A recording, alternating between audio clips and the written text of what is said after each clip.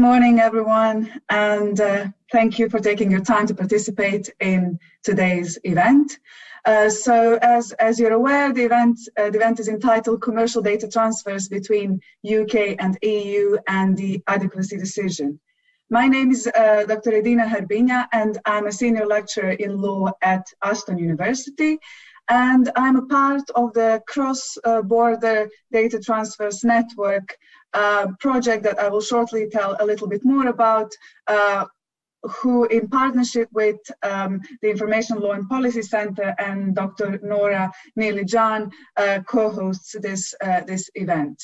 So just to introduce the project very shortly, I will share a few slides with you. Just bear with me. Hopefully this works. Okay, seems to be working. So our project CrossDPN, Cross-Border Data Protection Network, is funded by the ESRC, Economic and Social Research Council, and the Irish Research Council. It's a multi-stakeholder network that looks into the future of data protection and data transfers in particular, and we aim to gather researchers, practitioners, and civil society from the UK, the Republic of Ireland, the EU, and more widely.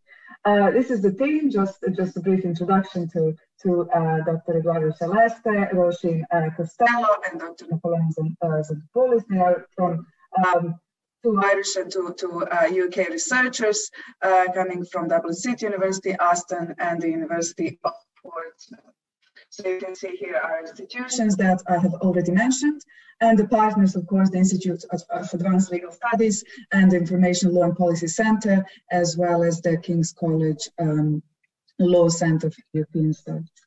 In addition to this event, we're also organizing 3 other events that you are welcome to join, of course. And the next one is on the 23rd of June, and the topic that you can see on the slide. And then we have 2 further events by the end of this year that, again, we would welcome you and appreciate your contributions.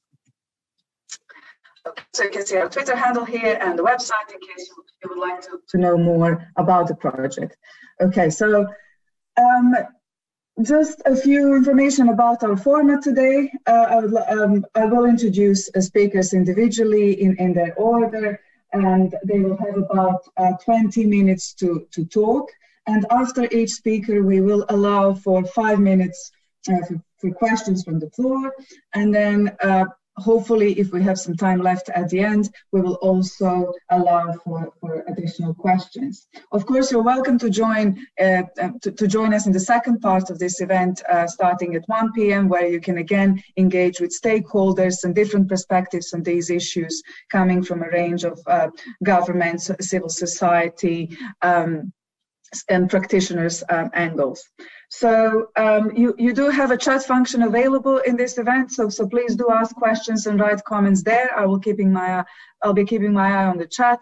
Also the Q&A function, where we would hopefully we would prefer to have questions. So if you could use the Q&A, that would be great. So I think that was all in terms of the introductions and the format, and I will now introduce our first speaker. And our first speaker is Dr. Karen McCullough from the University of East Anglia, and she will be talking about the post-Brexit data protection in the UK and leaving the EU, but not the EU data protection law behind, as the title of her talk states.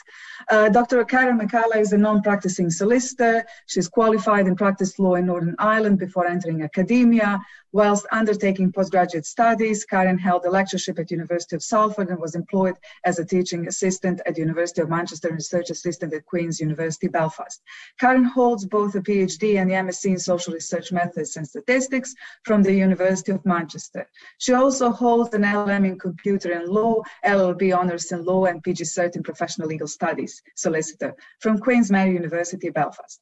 Her research specialism is information rights, both the commercial and the fundamental rights aspects of privacy and data protection, and freedom of information as an aspect of public law. She won various awards and prizes, and I am really, really honored and pleased to be able to host Karen today and to present her take on these issues. Karen, your 20 minutes, please.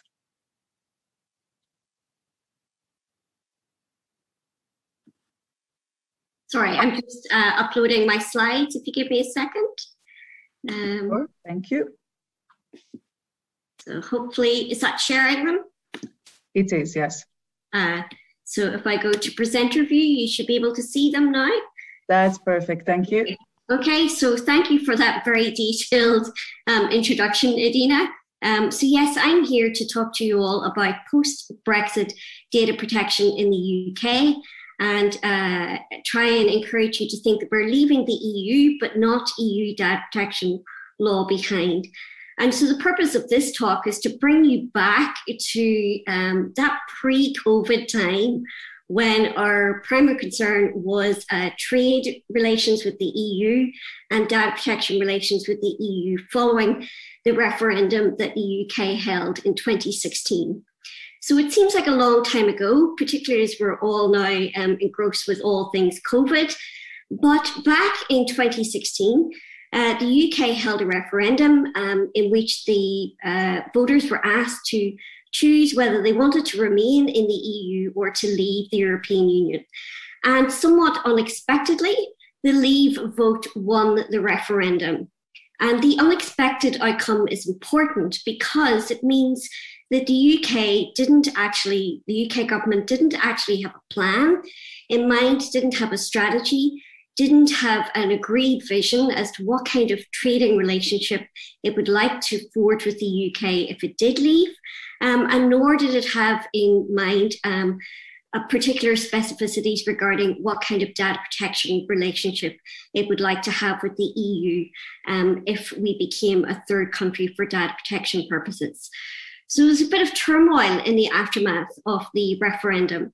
And if you take a look at that slide in front of you, you'll see that we had the referendum in June 2016. By the end of March 2017, the then Prime Minister Theresa May had sent a letter to Donald Tusk, President of the European Council or Commission, triggering Article 50. So we embarked on the process of leaving the European Union whilst having internal discussions about the nature and degree of trading relationship that we want to have with the EU and the data protection arrangements that we want to keep in place. And we had to, because of that, we had to quite quickly make up our mind regarding what kind of data protection relationship we'd like to have, both in the short term and in the longer term.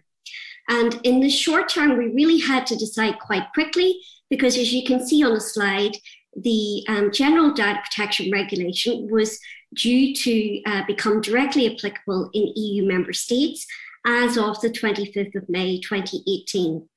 So the UK had to make an immediate decision. What was it going to do in relation to data protection during the post-referendum period, during the period of negotiations with the EU?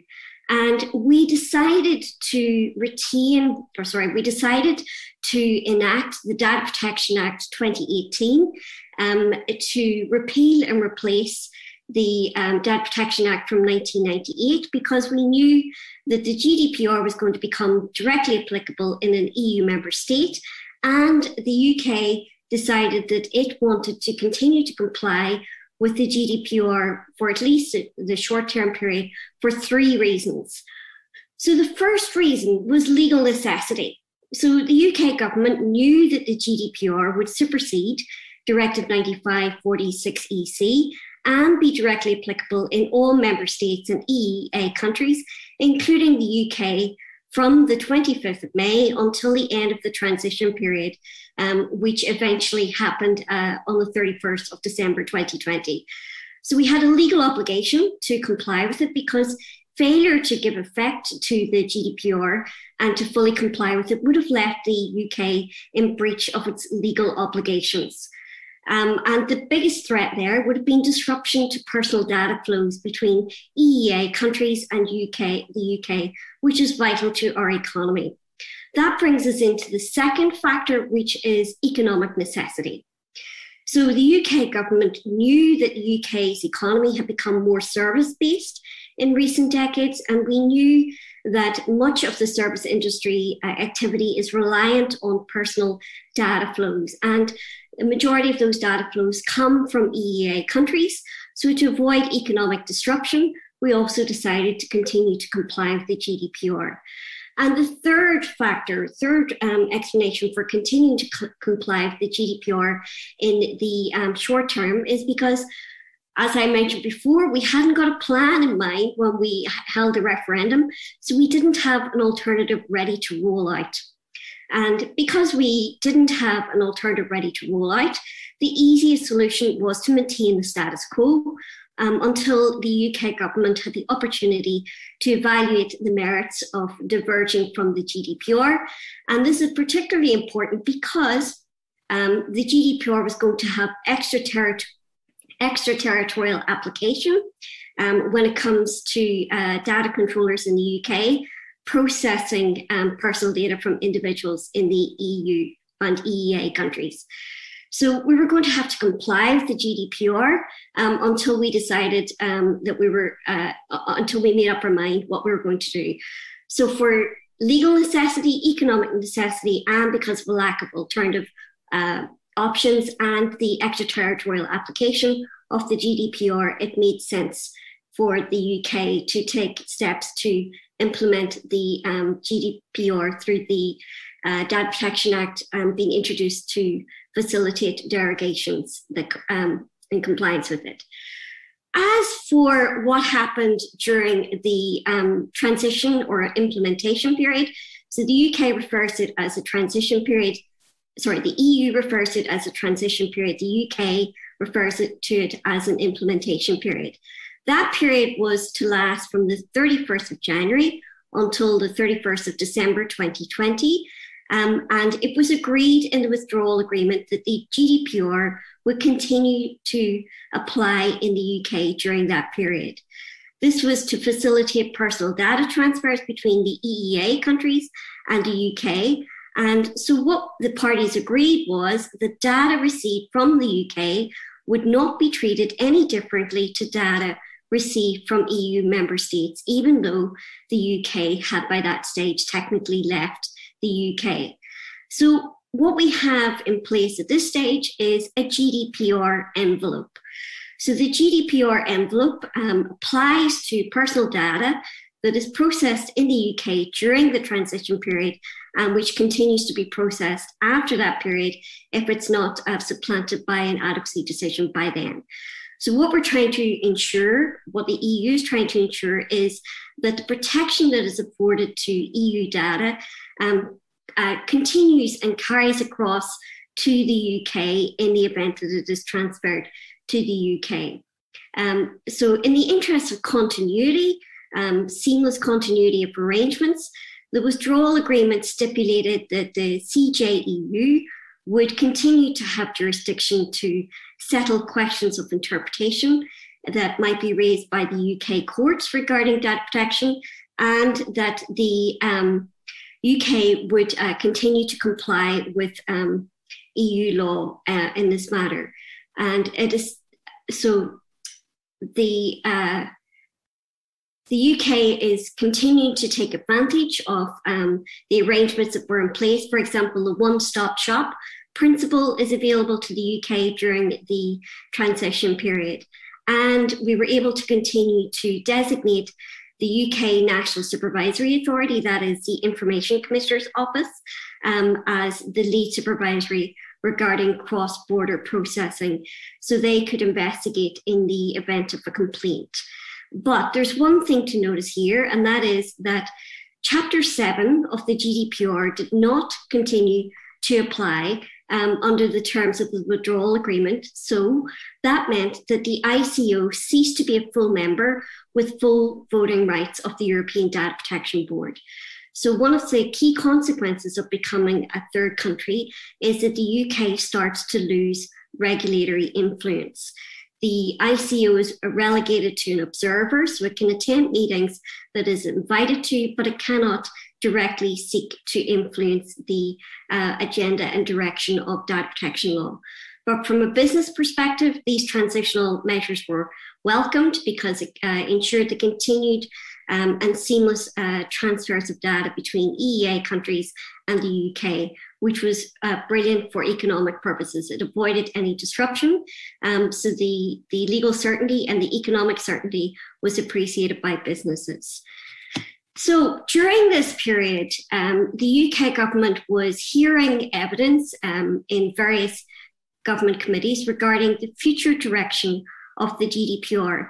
And if you think back to 2016, 2017, 2018, you'll recall that there was a lot of talk about the UK wanting to forge a looser trading relationship with the European Union, and as well as forging looser trading relationships.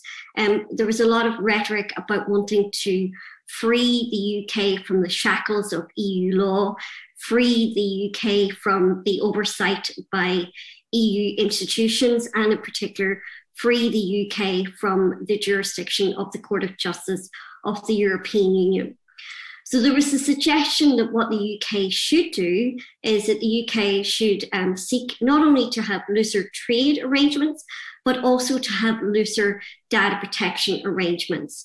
And so what you saw happening during that period was several proposals that the UK should seek to diverge in terms of data protection. But those proposals were not fleshed out in terms of what that divergence would look like, either in terms of format or the substantive provisions that would be in the equivalent UK data protection law. At the same time, what was also happening was that the UK government committees were hearing evidence from legal experts and also from trade representatives. And what you started to see happening was when the trade representatives would give evidence, they would make a case for continued compliance and alignment with the GDPR. So if you take a look on the slide, you see there's a quote from Anthony Walker from Tech UK, so a business representative in the UK, representing lots of the tech industries. And he made the important point that if you're running a global operation, what you want is consistent processes in place across your businesses. And he went on to say that what we are seeing is that global firms based outside of the EU are taking the GDPR as their norm for their businesses and are building their processes around it. So for very large companies, there is no desire to diverge from the GDPR. In fact, the opposite is happening because they worry about falling between the gaps. And this very much fits into the regulatory theory that Bradford has espoused, which is known as the Brussels effect. And the Brussels effect is the idea of a race to the top, facilitated by trade power and legal power. So we've mentioned that I've mentioned that the GDPR has extraterritorial application. So Article 3, as you're all very familiar with, says that if you are anywhere in the world and that you are offering goods or services to individuals in EU countries, or you're monitoring their activities, then in certain circumstances, you will be required to comply with the GDPR. So that's the legal element of the Brussels effect. The economic element or the trade power element of the Brussels effect is that if you're a multinational company operating across various different legal jurisdictions, then what you will do is seek to comply with the most stringent requirements in all jurisdictions, because that makes compliance easier for your company. So you look around the various jurisdictions in the world, you work out which one is most stringent, and then you set that as your internal baseline within your company. And that's what we see happening with multinationals across the world. They are setting the GDPR as their norm, and they are wanting to minimize compliance burdens.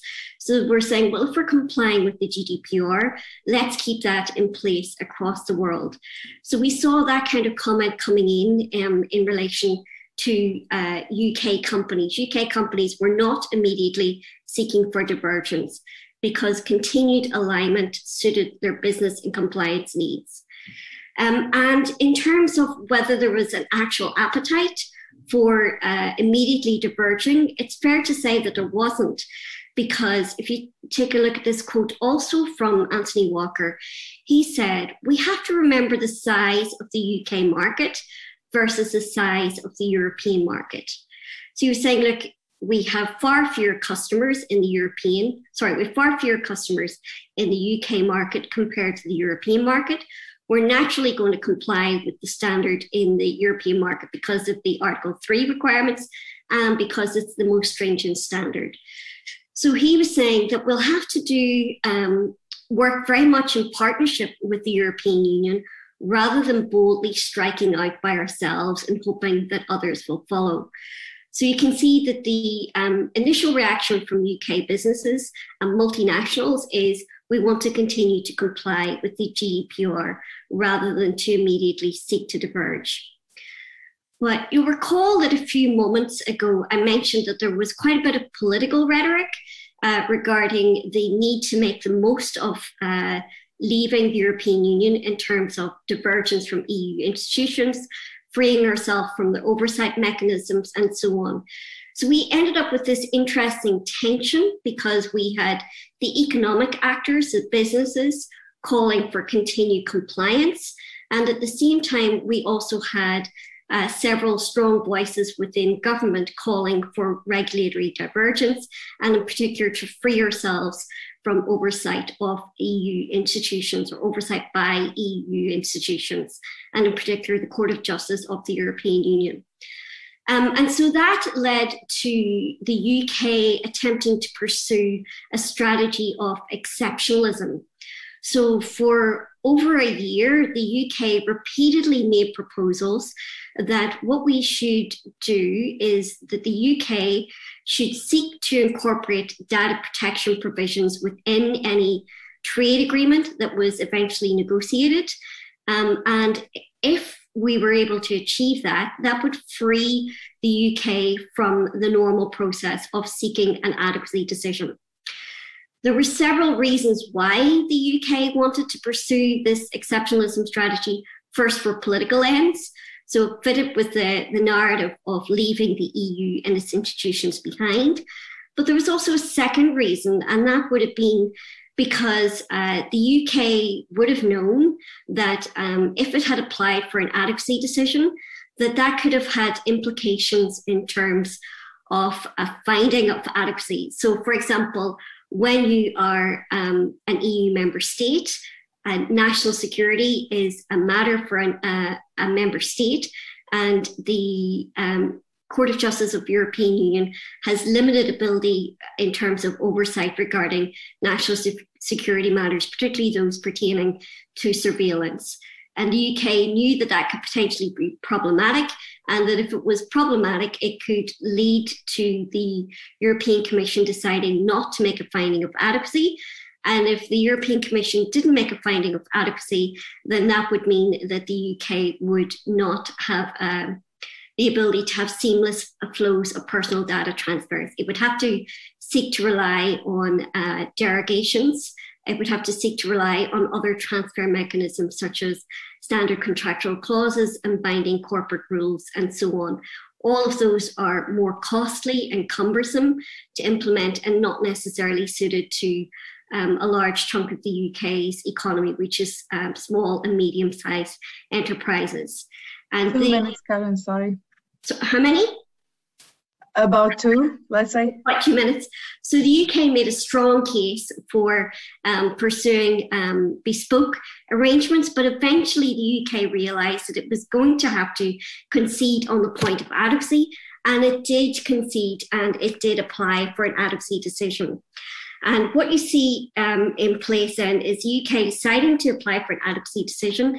As those of you who've been paying attention know, the Trade and Cooperation Agreement was finally achieved between the UK and the EU a mere 7 days before we would have crashed out without a deal in place.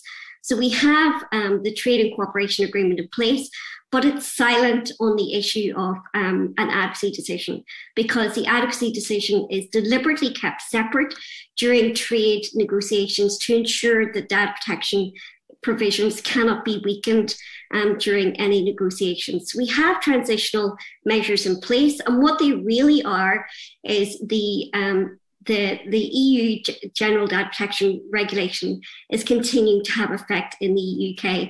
The UK has decided not to make any changes whilst the adequacy assessment is ongoing, so that they stand a good chance of receiving a finding of adequacy. Are we nearly there yet in terms of receiving an adequacy decision? Well, we're quite a bit along the process. So the European Commission issued a draft adequacy decision in February of this year. Last week, the European Data Protection Board issued an opinion in which it was giving general overall approval to the adequacy decision, but noting certain issues that it had concerns with and that it requested further review of or strong monitoring of. And we're now waiting on the European Parliament to make a resolution. But we are expecting to have an adequacy decision in place by the end of June. Whether the adequacy decision will be a stable mechanism is uncertain. You'll see here that I have said that it's potentially an unstable mechanism for the reasons listed.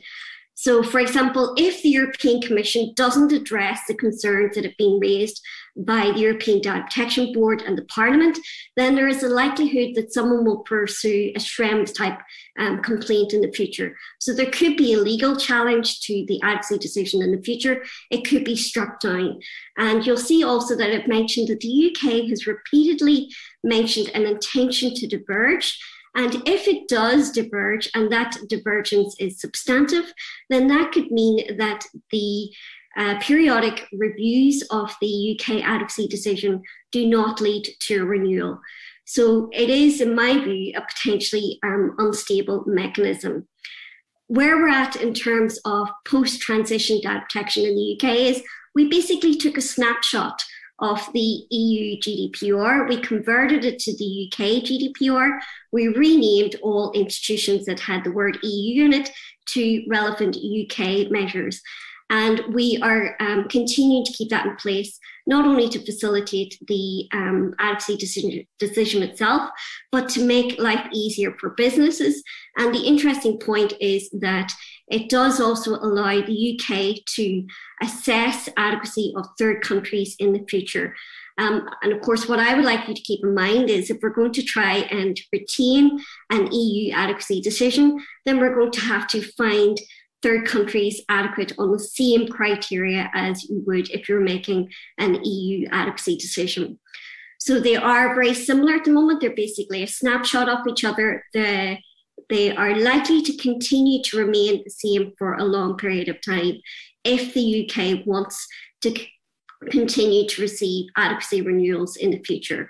And my final slide, Adina will be pleased to note, is that I would say that there are some calls for divergence from the GDPR, but that some of those calls are perhaps a misconstrual of the nature of the GDPR. So, for example, in recent months, we have heard claims that the GDPR is not fit for purpose because it doesn't facilitate research on COVID, or it's not fit for purpose because it doesn't allow people to work from home, that it's not fit for purpose because it's too onerous for small and medium-sized enterprises.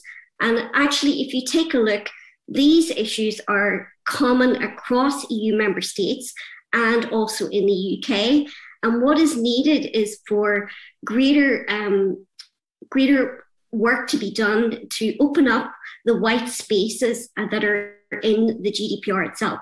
So, for example, the derogations, to make the most of the derogations and to unlock the potential that the GDPR allows. There is a lot of white space. There is a lot of scope for member states and third countries, including the UK, to interpret and apply the data protection legislation in a way that suits its economy. Because of the extraterritorial provisions in the GDPR, I don't think the UK is going to be making any case to leave it anytime soon, provided it continues to meet our economic needs. And I think it does because of the white space in the GDPR or in the UK GDPR. And I shall stop talking and apologise for going over my allocated time. No worries. Thanks very much, Karen, for this fascinating and really informative and detailed talk about the process and where we are and where we could be. So we do have, I think I'll allow one question now that popped up in the Q&A. I will read it out, I think. It's a question from Jia Hong Chen, and he asks you, Karen, if there's anything in the trade agreement that might have implications for the CJEU's ability to scrutinize the adequacy decision by examining the UK's national security law. By examining the UK's national security law? I think I was trying to hint at that at one of my final slides, where I'm saying the Trade and Cooperation Agreement very much keeps data protection as a separate issue. And so we have this adequacy assessment ongoing at the moment. The issue is whether the Commission is taking due regard of the issues that have been raised regarding national security matters, surveillance matters, and if it doesn't, then we are likely to see a challenge brought before the CJEU in the normal way. So I don't think the Trade and Cooperation Agreement excludes oversight by the CJEU. The adequacy decision will be dealt with in the standard way. The standard CJEU oversight will apply in due course. Okay, that's great. Thanks a lot, Karen, for your talk and your answer. So we can, of course, continue the conversation if the participants wish in chat. But we'll now move on to our next speaker, and I will introduce my dear colleague, Dr. Henry Pearce from the University of Portsmouth. Dr. Henry Pearce is a senior lecturer in law at the University of Portsmouth and deputy editor for Computer Law and Security Review, a major platform for the publication of high-quality research and legal analysis in the field of IT law and computer security.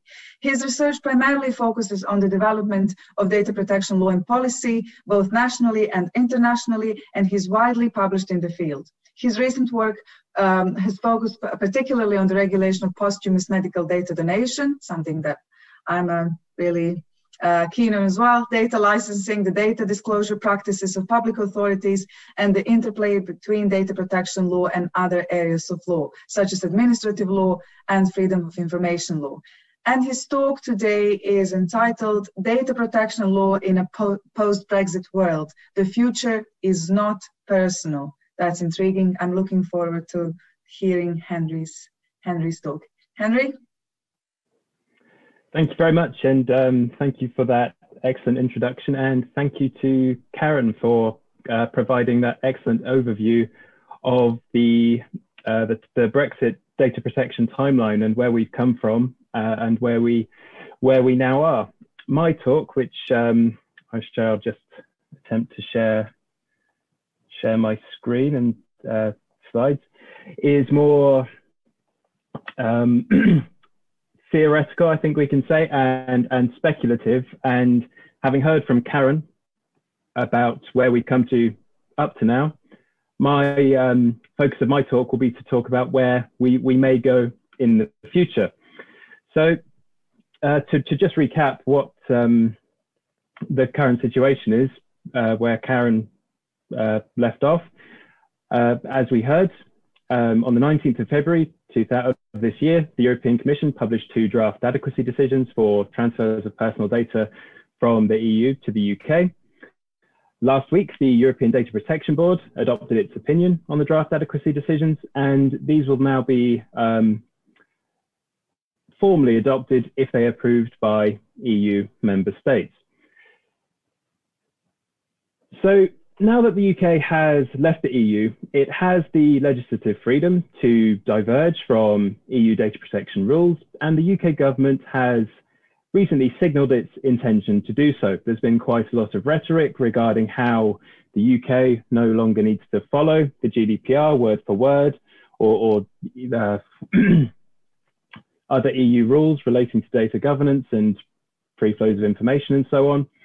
And this has quite predictably sparked concerns that the UK may use its new legislative freedom to adopt standards of data protection that are lower than the minimum required by the GDPR, and perhaps particularly in relation to international data transfers.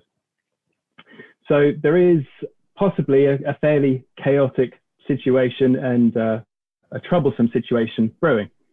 Pardon me. Henry, can I just, sorry to interrupt you. We can see your notes in the next slide. So if you just go full screen, just on the. Oh, okay. Maybe this display settings or. Give me a second. Because we can see two slides, the next slide and the notes, if any. There are no notes at the moment. Okay.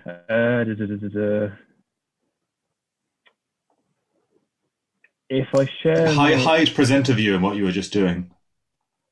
What you just clicked on. Yeah, when you just right clicked a second ago. Okay, no, it's gone now.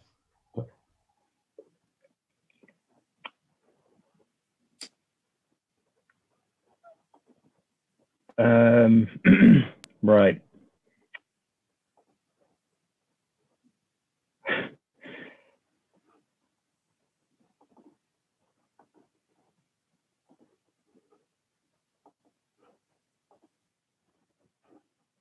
Is that better? That's perfect. That's great. Thank you. Sorry. That's better. Okay, there we go.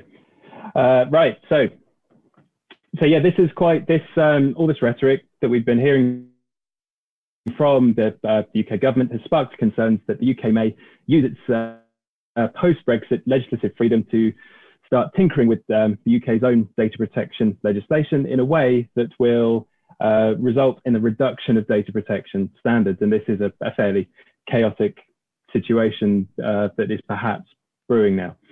However, where there is chaos, there is also opportunity.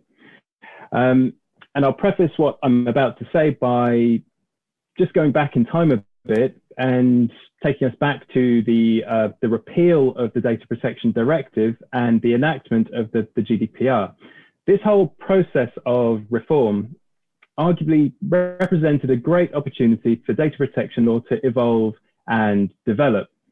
Instead, what we ended up with in the UK, the Data Protection Act 2018, was arguably just, and is arguably just, the old Data Protection Act 1998 with some bells and whistles on it, and hasn't taken us very far. There are some new rights, perhaps, some new criminal offences as well that have been introduced, but substantively, this is not a fundamentally, it's not a fundamental evolution in data protection legislation. The legislative freedom brought about by Brexit, however, has presented us with another opportunity to think creatively about novel and innovative ways through which data protection law can evolve. And there are several interesting ways we can do that. What I'm going to focus on here is the concept of personal data and how perhaps we can move beyond a model of data protection that is personal data based, if that makes sense. So as we know, data protection law is based around the concept of personal data. It is data protection law's central concept.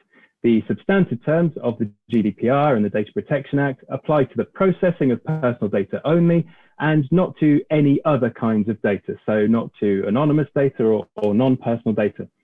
However, there are numerous reasons why this model of data protection is perhaps outdated or unfit for purpose or just simply not sustainable. And I've broken these concerns down into two strands in my mind, which are practical issues with the personal data concept, but also conceptual issues. So if we start by talking about the practical problems with this concept of personal data, I think an obvious place to start with this is to just think about how the emergence of technologies such as big data analytics and other things along those lines has fundamentally eroded the binary split between data that are personal and data that are supposedly anonymous. Many types of data that were previously thought of as non-personal have been shown to be capable of identifying people if they are processed or analyzed in a certain way. And the idea that personal data can be rendered completely anonymous through the use of anonymization techniques has been shown to be completely false. Personal data, as we know, is information that relates to a person, but nearly everything in the world either is or contains information. Information is a nebulous concept.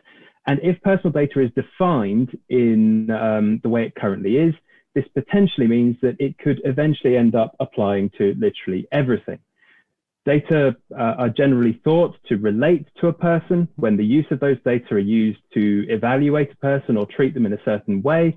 And the number of data processing activities in the world today that can be described in this way is continuing to grow massively. So particular examples we can think of processing activities in this vein could be processing associated with smart devices, location-based services, social media, mobile applications, online shops, and so on and so on.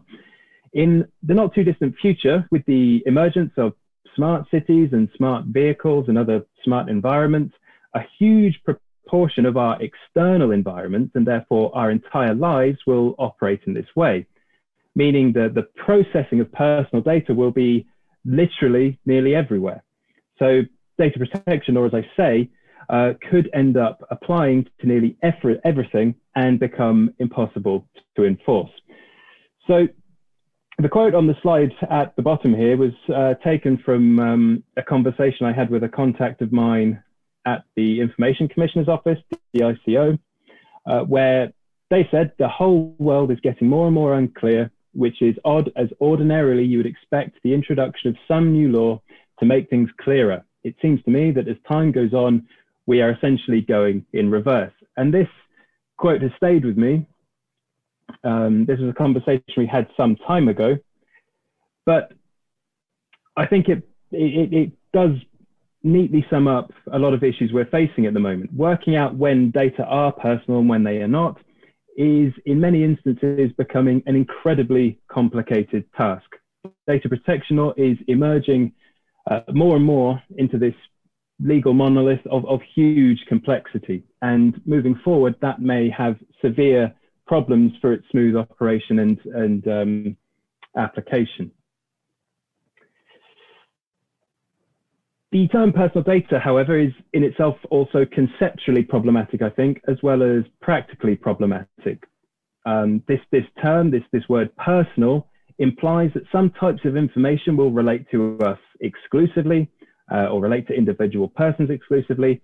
It also implies that errant uses of that information will be of significance only to such persons, and it allows us and encourages us to think of such data as somehow being ours, of belonging to us almost.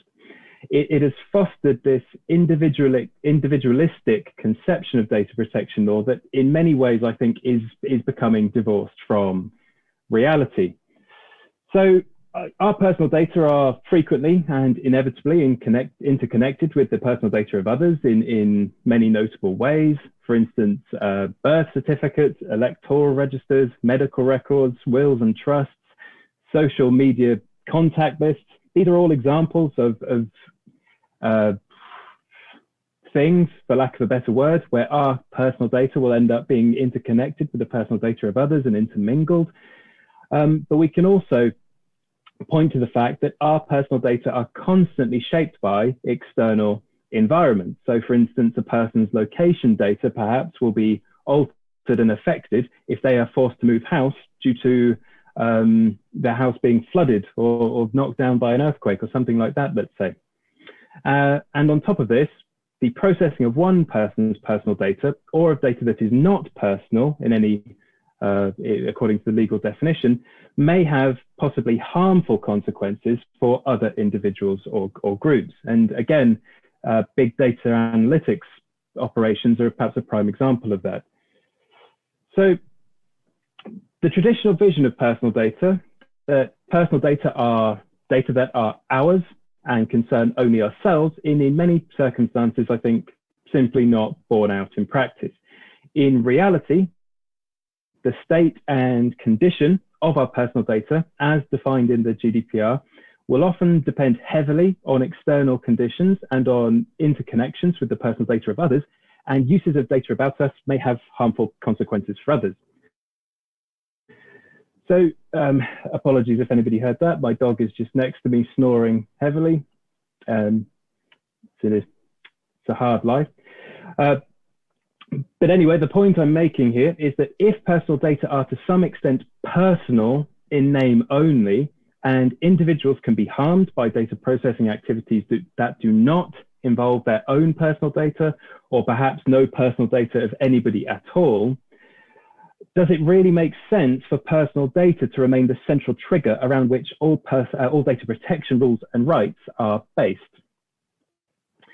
At this point, I feel the need to make a disclaimer, as having made this argument to various people before, I've been accused of being almost heretical in my views. My point here is absolutely not to challenge the idea or the notion that nominally personal data, as per the legal definition, comprise an important aspect of our identities. I think they absolutely do. However, while such data represent us and are a part of us, there are evidently notable practical and ethical problems with the whole personal data concept. My point today really is just to float the idea that we've now arrived at a time where there is a great opportunity to develop a more realistic, flexible and sustainable way of thinking about what falls within data protection law's scope and what the law should hope to achieve. In terms of possible ways forward and where there may be an opportunity to really develop the law, instead of the law continuing to focus on the processing of personal data, data protection law could perhaps be remodeled to focus on data-related harms. So in other words, rather than establishing rules that apply to all and every act of personal data processing, some of which arguably may be completely benign and should fall outside the scope of the law completely, the law should instead focus on specific data processing activities, whether they involve personal data or not, that are likely to be particularly harmful or have serious consequences for any individuals who may be affected.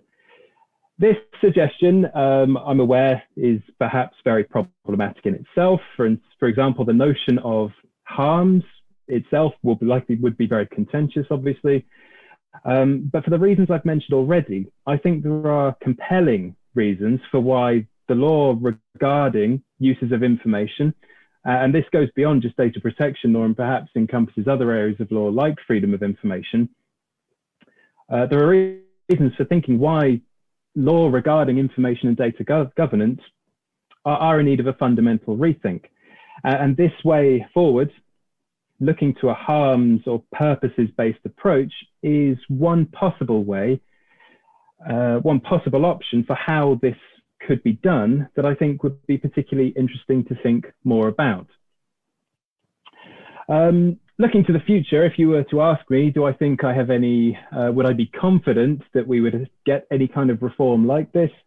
I would say no, absolutely not. Unfortunately, I don't have a lot of optimism for innovative outside of the box reform and ways of thinking about these things.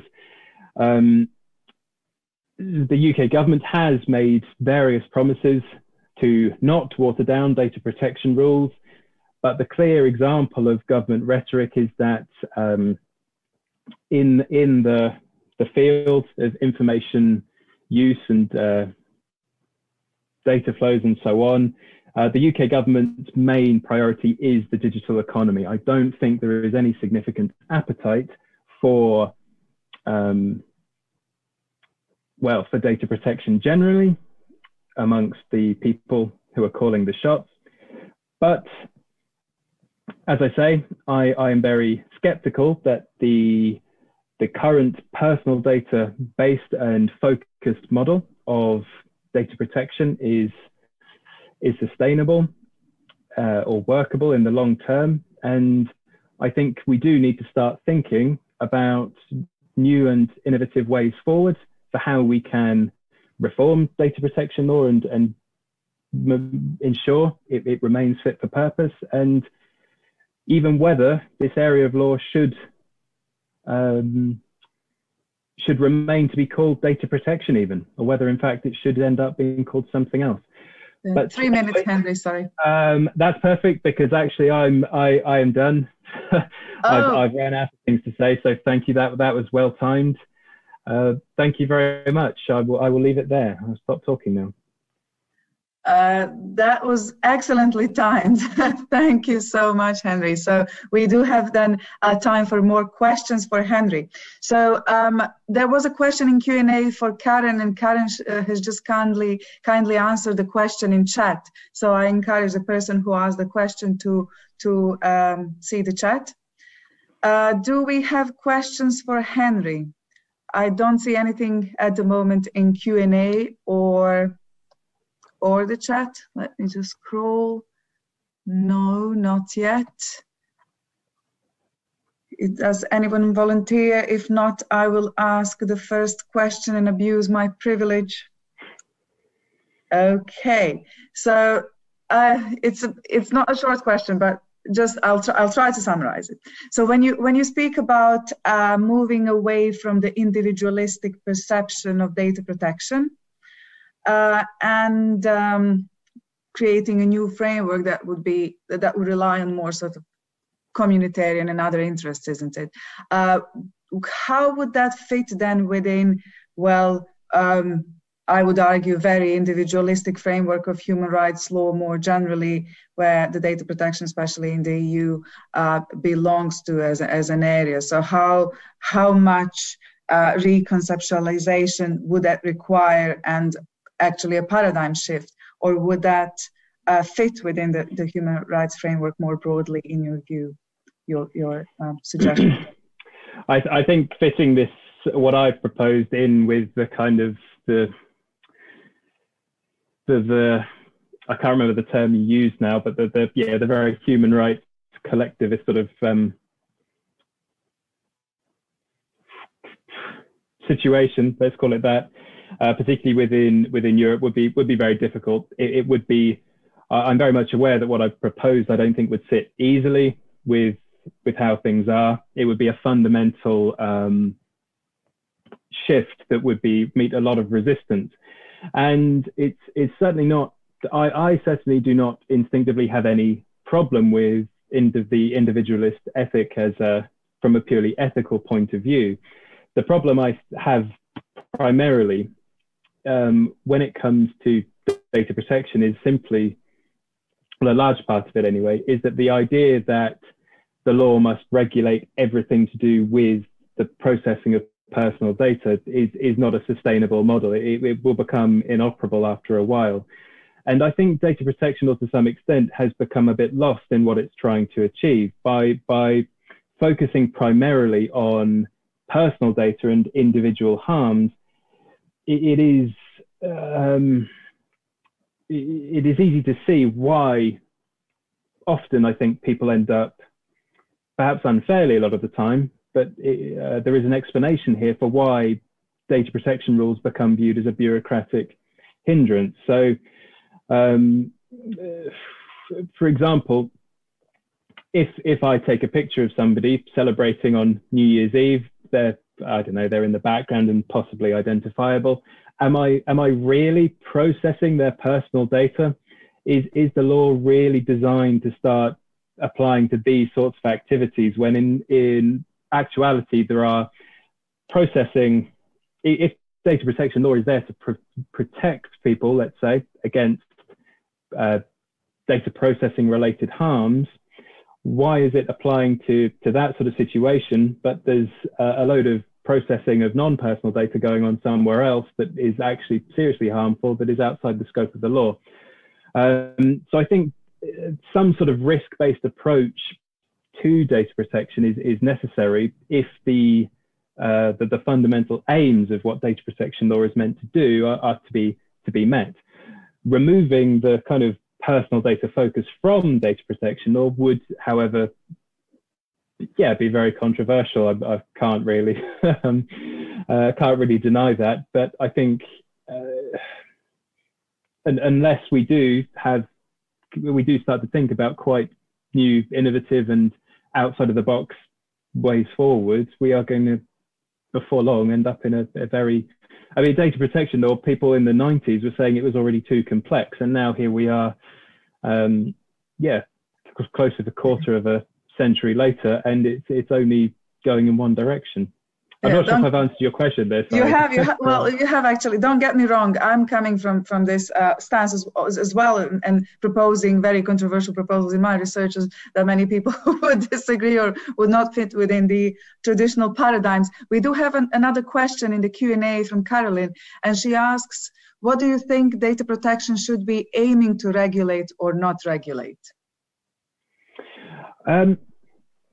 I think the aims of data protection law as present are appropriate. I think that in my mind anyway, the rationale and reason why we have legislation of this type at all is to prevent harms and undesirable consequences arising out of the use of information and data. The issue I have, I think, is that by focusing only on personal data, the law is in danger of putting its focus in the wrong place, essentially. It's no longer a case of whether it is personal data being involved or not, I don't think, or at least in many such circumstances it's not, because some processing of personal data, like I say, the example of taking a photograph of somebody on New Year's Day, are totally benign. So just because you're using personal data doesn't mean it's harmful necessarily. And flipped around, just because you're using data that are not personal, that doesn't guarantee the uses are not harmful. So I think the aim of data protection law should aim to guard against harms related to uses of certain types of information, whether it's automated uses or other types, but focusing, making data, personal data, the central trigger, the central focus, the only focus really is looking for an expression. It's not putting the cart before the horse, but it's putting all your eggs in one basket, the wrong basket, perhaps, I think. Sorry, Henry, there is one more question in the Q&A, and then Bojana would also like to ask her question. So let me just read out the question in the Q&A from Perry. They say, thank you, Henry. Do you see data protection law being gradually overtaken by emerging AI governance? I'm sure Michael will have a lot to say in the next talk. Rules that render its purposes and processes increasingly relevant over time.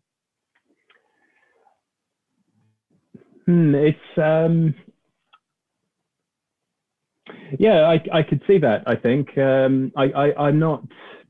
AI is not necessarily an area in which I have a huge amount of expertise, but a lot of the data processing operations that are perhaps the most harmful and threatening are those undertaken by AI and linked to things like algorithms and machine learning and things like that.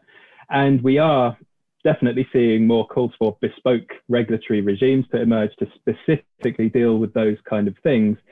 So it might be, I mean, I think there's overlap is absolutely inevitable. And over time, perhaps it could be that regulating AI, let's say we have, some kind of AI GDPR or other regulation emerging in place of to either complement or perhaps even supersede data protection rules. It's entirely possible. I don't see why not.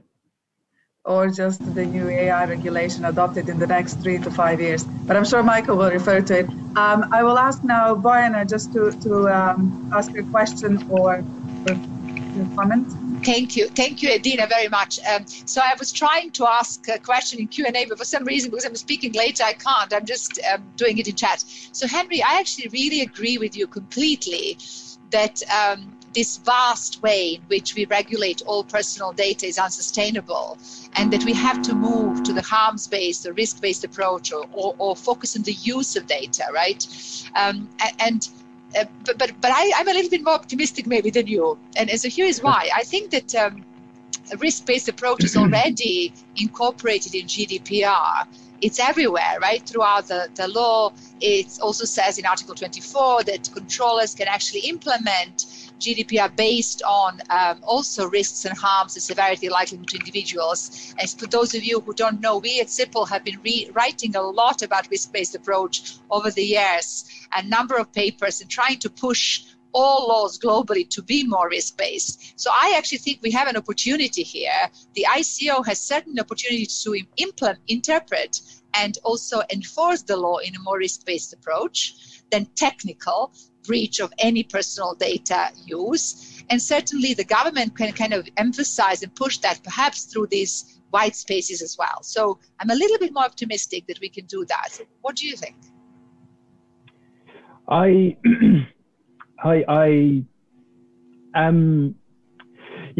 certainly recognise that the GDPR as it is at present does allow for a risk-based approach to considering whether data are personal or not, for instance. It's definitely not a case of all data are definitely 100% personal or 100% not personal. The issue I have with things are at present is that these assessments of trying to work out a risk-based approach to whether data are personal or not can be hugely complicated, particularly for organizations like public authorities when dealing with freedom of information requests, when they are asked, for instance, please can you disclose this anonymized data set relating to, I don't know, your employees or health records or something like that. The amount of expertise that is required to sort of work out, even from the very beginning, let's say, is a certain data set anonymized? Is it not? Is the personal data in here or is there isn't? What are the risks? If it is anonymized, what are the risks of an intruder being able to de-anonymize the data set? This is a hugely complex operation. The concept of risk itself is obviously very challenging as well. Which would be a criticism of what I propose too, because obviously different people have different ideas about the acceptability of levels of risk. The risk is a multidimensional concept in terms of probability and both severity of harm. And I suppose that the problem that I have is, in my mind, an axiom of good lawmaking and good governance is that whomever the law applies should be able to understand and work within the law, understand what they need to do to comply with it without too much difficulty. I think either the way, when we start talking about risk-based approaches and the law as it is at the moment, I'm just not convinced people really understand how to comply with the law necessarily. It is an extremely complex area that's very burdensome, that requires all sorts of expertise even to comply with basic obligations, really, and particularly with the public authorities that are very cash-strapped a lot of the time, like local councils, for instance. They simply don't have the money or the expertise to fully meet their obligations. A conversation I had with somebody from a local council who was responsible for data protection a couple of months ago, I asked them, well, what is the general approach to, let's say, queries you get regarding freedom of information requests, regarding supposedly anonymized data sets? And they basically shrugged their shoulders and said, well, it's whatever my boss decides is probably right based on their understanding of the law, and this person's not a lawyer at all, so it all sounds very haphazard. And yeah, I think I've rambled on again there, so sorry if I haven't answered your question. I think we'll have to continue this conversation either in chat. And Henry, there are 2 questions in the Q&A for you as well, so if you could please address them either there or in the chat, that would be really helpful, because we are running out of time, and I will have to introduce Michael. Thanks a lot again for your fascinating and challenging talk, and thanks for all your questions. That was a really interesting discussion. And we'll move on, and I'll introduce Dr. Michael Veal from UCL. Dr. Michael Deal is a lecturer in digital rights and regulation in the Faculty of Laws, UCL. He specializes in the intersection of law and policy and emerging digital technologies and infrastructure. He has authored and co-authored reports for a wide range of organizations, including the Law Society of England and Wales, the Royal Society, the British Academy, and the Commonwealth Secretariat. Dr. Veal sits on the Advisory Council of the digital rights organizations Foxglove and the Open Rights Group, and the Ada Lovelace Institute Rethinking Data Group. He was previously the Digital Charter Fellow at the Turing Institute and the CMS. His talk is entitled, interestingly, Beyond Adequacy, Data Flows in Infrastructural Turn. Michael, please. Thanks, Adina. And let me know if if you can hear me okay. Is that fine? Yes, we can. Great. Thanks everyone, and thanks for the talk so far. I want to talk a little bit about a different direction than Henry did around going forwards, data adequacy and data transfers, focusing on those in particular. I'm not going to have slides, so I just want to just sort of run through, and hopefully I'll be clear. So when we think about data transfers, the key word there is transfer.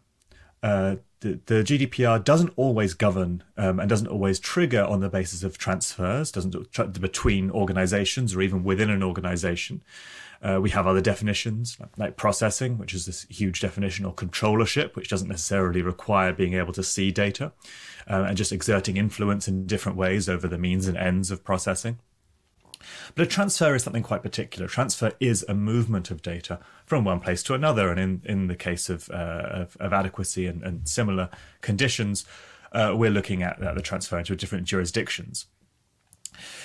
When we look at the Schrems cases in the history of data transfers, we see quite clear concerns about transfer. Facebook Ireland, Facebook in the US, data being sort of very powerful, very good for analytics. You want to take it to engineers who can access it or use it, but often in Menlo Park or California in this case. And that indeed was the core of the concern, is that in doing so, and in also the fact that the services are delivered internationally, messages, people posting on each other's walls, sharing photos and all these things, whether it's being different levels of public to private, all of this was moved around the world and could have been slurped up, as it was being by intelligence agencies.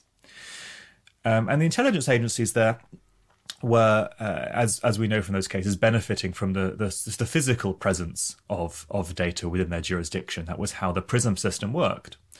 So when we saw from the Snowden leaks, the PRISM system really being operates in a variety of ways, but more or less a kind of search engine into cloud services.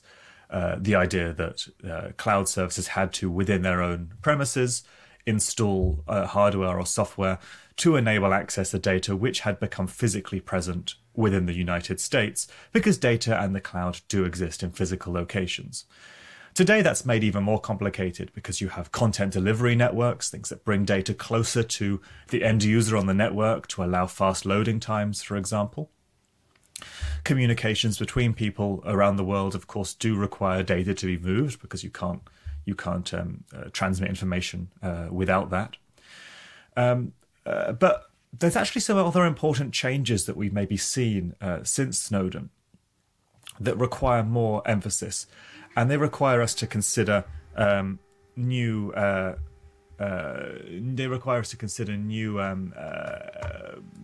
considerations, really, around what a data transfer means in practice. So we've seen in parallel a few things. So Dahi, who is I can't see, he's on the corner in the middle. Yes, just like he's been replaced by a computer, has written about the responsibilization of platforms and new trends towards responsibilizing them, and that's happened around the world. We've seen platforms face new demands to analyze content and to moderate content, or to otherwise take responsibility over things that they are happening on their servers. And that's created a desire to move into the private space, to move into encrypted messaging, group messaging, to really blind content providers from this huge array of content. I'm not going to use, infodemic or, what these other words that all describe, like, there are a bazillion petabytes of information according to a flawed study from McKinsey. The idea that that platforms see this as a legal liability, so want to blind themselves to it. There's also social trends there. Individuals, I think, have become a bit more private in their practices, don't really want to connect with everybody in the world at once, trying to curate, perhaps as they become much more confident with operating socially online, curate different groups of friends, and that's why I think we see group chats and things like that become really popular. And some countries, WhatsApp and Telegram and so on groups are really huge, and of course within the sphere of disinformation and misinformation, viral content on WhatsApp groups is really the modus operandi, rather than a sort of public page or a post or something like that. So this trend is happening too.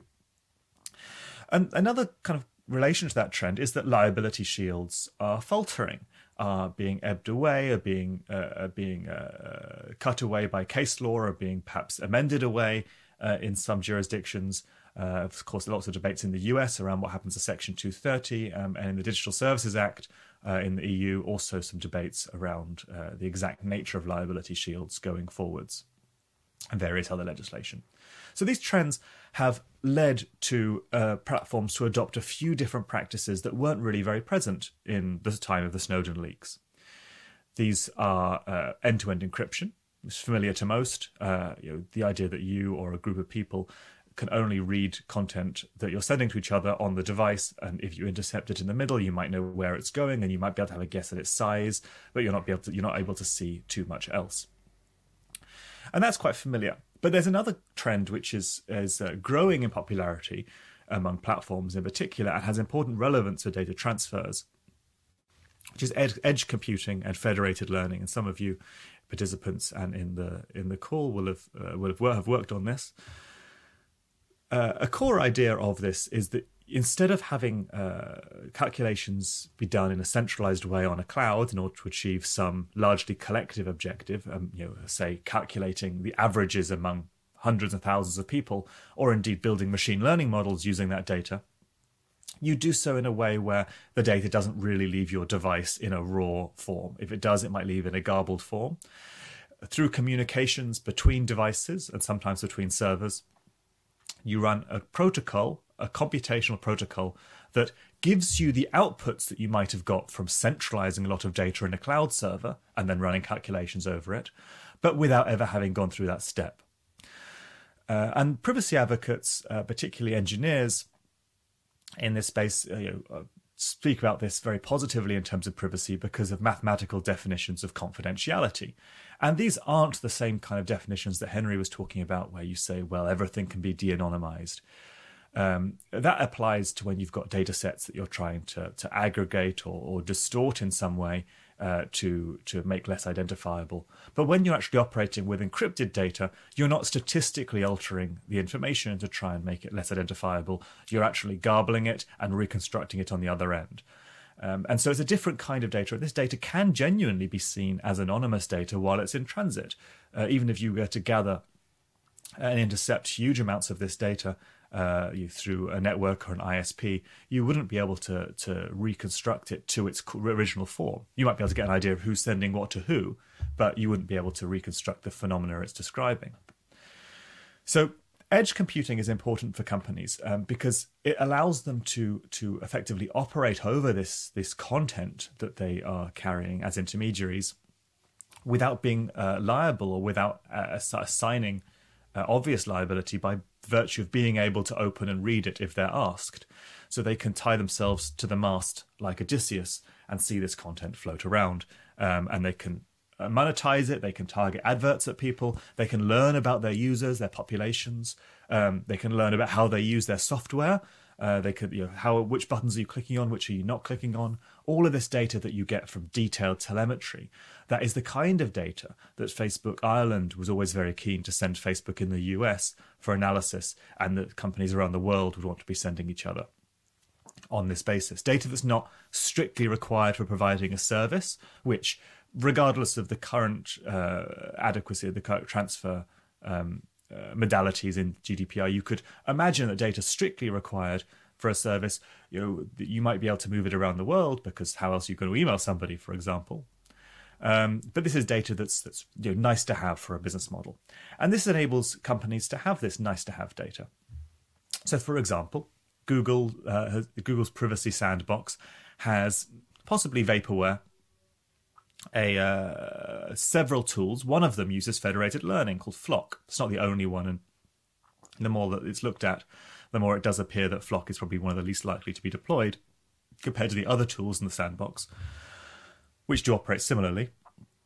The idea of Flock is that instead of your web browsing history going to hundreds or thousands of ad tech firms, it stays in your browser and is analysed by your browser speaking to other browsers in the world to understand if there's a group of people who you are like.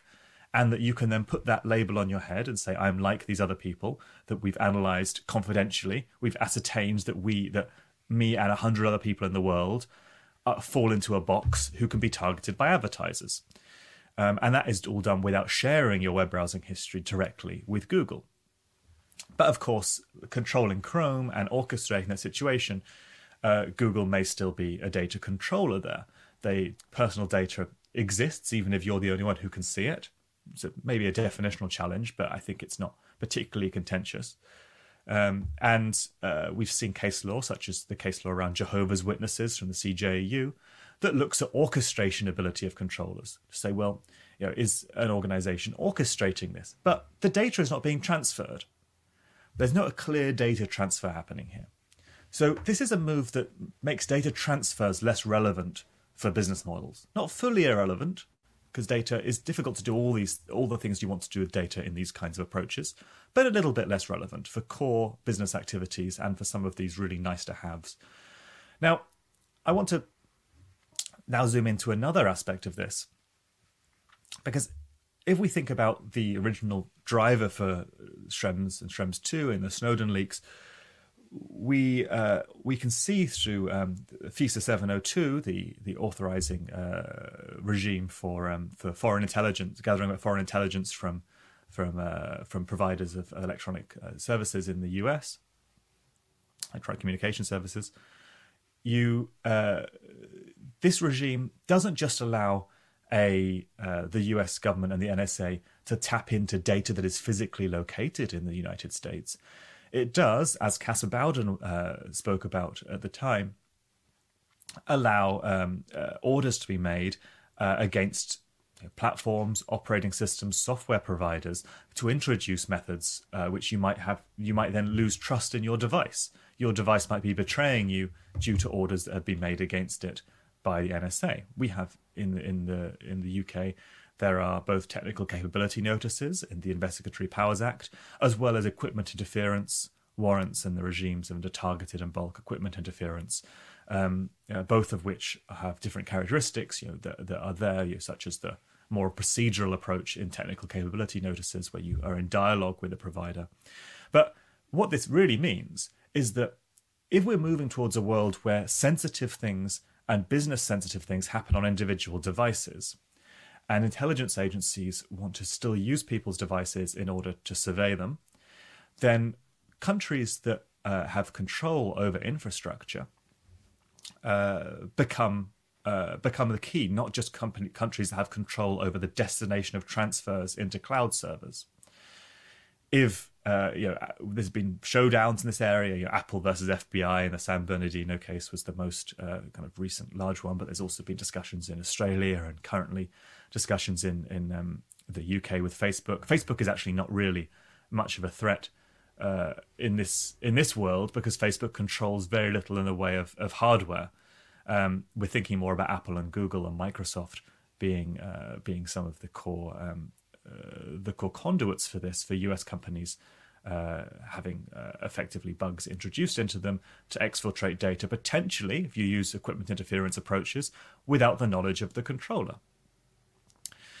So this creates a really interesting challenge because it moves us away from thinking about, does the controller consciously move data from one place to another, to where is the jurisdiction that might have an influence over infrastructure that forms the layer below data processing around the world, What can that jurisdiction do? What is known about what it does? And can we trust iPhones or certain Android devices or similar? Also, concerns about Huawei devices we've seen in recent years. Can we trust these devices when placed in other countries' contexts? And what does this mean for data protection law? Well, if the operating system provider is aware of this potential leak or facilitates it, then arguably they are a controller and arguably they are facilitating transfers to the NSA of raw data, for example, or indeed of data about populations that could even be calculated using edge computing. Perhaps that's one approach. They could actually bend it and constrain it into a transfer. But it also becomes challenging when we think about that transfers are now, that may be happening unbeknownst to these operating systems, or indeed, they're shutting their eyes and don't want to examine what's happening here. Can we really say they're a controller? Should they really have established a lawful basis to send that data to the United States, regardless of the purpose? Maybe they know, maybe they don't. It enters us into a challenging area, and I think one that might appear in future as a flashpoint. This is also heightened by the EDPB guidance on supplementary measures for standard contractual clauses, which focuses on encryption in such a manner that it can't be decrypted at the end point as a main technical supplementary measure in a situation like the US, where you have the ability for the public sector just to siphon data out of cloud services. So this direction is interesting because they think it's very protective, but actually you can do a lot with encrypted data. You can do a lot with encrypted systems. And that may be a flaw with the EDPB's approach, and a flaw indeed with the framing of transfer, rather than thinking about controllership and processing more broadly and the locus of control of that, whether it's a public or a private provider. So I think the last thing I want to say is where we're going with this governance of operating systems then. If we need to think that the future flashpoints around surveillance might be more infrastructural rather than the moving of data physically from place to place as the explicit operation that we're trying to govern or limit, then we get to looking at other areas of law. We're looking at the Digital Markets Act in the European Union right now, proposing directly for the first time the identification of operating systems as a thing to govern in a statute. Particularly. And that's being governed through opening up app stores, trying to introduce some interoperability, flavoured obligations with other sensors on the device and so on. And we might, this is an interesting question, because we might end up in a situation of countries wanting to run more of their own infrastructure, wanting to have a say, running their own versions of Android, maybe running even something else. But vertical integration is so tied up in this. When you look at how Apple works, it's going really from software, cloud services, all the way down to hardware, designed to work as a monolith. If you take out a block, the company will fight you to the end in the courts, no matter where they are, to try and stop you. Removing their app store as the only app store, removing their hardware as the only, allowing you to run other operating systems in their hardware. All of these things they will say will endanger security, and data protection will be used as a weapon to prevent this vertical integration being removed. So, you can't remove our app store and say that you have to let other apps on the device, because those apps will just siphon their user data off, and that wouldn't be responsible under data protection and other laws. So all of this is happening at once, and data protection then becomes both a sword and a shield, and maybe an approach that's not fit for purpose if you're trying to govern surveillance using the mechanism of adequacy in the future. And as it gets more complicated, if we do get court cases that are flashpoints around this, I think it's hard to say where the court will go with this, if they'll double down or try and take it out of the scope of the law. Particularly if we're in a regime, and a legal regime, when we are governing operating systems in other ways, and not everything has to be squeezed into data protection law to achieve. So cloud was the cloud was the PRISM battleground, and had a geographic location. So I think devices and hardware and infrastructure are the next battleground. Thanks very much. Wow, that's perfect timing, Michael. Thank you so much. I can't see any questions as yet. Please do type in your questions in the Q&A or the chat. So before we get any questions, I do have a question for you, Michael. So again, thanks for just going beyond the data protection and adequacy, looking at this content layer or the applications or the platforms and thinking a bit more holistically, which is really helpful. So thinking about this whole network and the internet as structured as it is in various layers, I wonder, so you refer to operating systems and devices. I wonder what the role of telcos or the electronic communications network and service providers come in when we discuss this. And obviously, e-privacy directive is a part of the telecoms package essentially, and the e-privacy regulations. So I wonder what your concerns and take on this is. Yeah, that's a great point, Adina. Thanks. Telcos have been desperate to try and vertically integrate because they've seen, that we've obviously seen before, obviously all the net neutrality debates around them trying to get closer into the application layer because that's where the money is, and have largely failed to do so. And indeed, things like net neutrality do put limits on that. I think telcos end up in an even worse situation of moderating power here because the idea of edge computing is that data transfers. There's two elements here. One is that telcos can see less, even less than before. Even when we had tempora and people tapping the actual fiber optic cables, the data didn't really make much sense unless you went into the cloud server, because that's where it was all pieced together in relation to the operation of that, of Google or whatever. And Google might have actually been encrypting it in relation to the server. So it might have been encrypted as a middle point. And so all of this, and obviously HTTPS and these things make it hard for interception by telcos to have much of an effect. But an interesting side effect with edge computing, at least some types of edge computing, is that edge computing has a trade-off. And what you often have to, when you design edge computing and federated learning and so on that works, you think about the computational cost on device. Is the device going to use loads of energy and get really hot to try and do this complicated cryptographic thing? Or is it going to communicate a lot? And that creates delay and latency. If I need to pass you the data with you back and fro, like pass the parcel to get the answer, hundreds or thousands of times, then that's a big communication latency there. Edge computing does, if you try and make devices very lightweight, maybe IoT and similar like that, and sensors, in order to stop them using loads of battery and using loads of energy on compute, you often then have to use a lighter cryptographic system, which requires more communication the whole time. So telcos do have an important role, and I think that then comes into questions like 5G and so on. But it's quite a blunt one. You could try and stop it or start it and so on, which may be a battleground there as well. So I think that's the infrastructure there is as we get closer to the edge in computing, you get on device. It's really the ideal architecture of the network to begin with. The network becomes dumber and dumber, and the devices become smarter and smarter.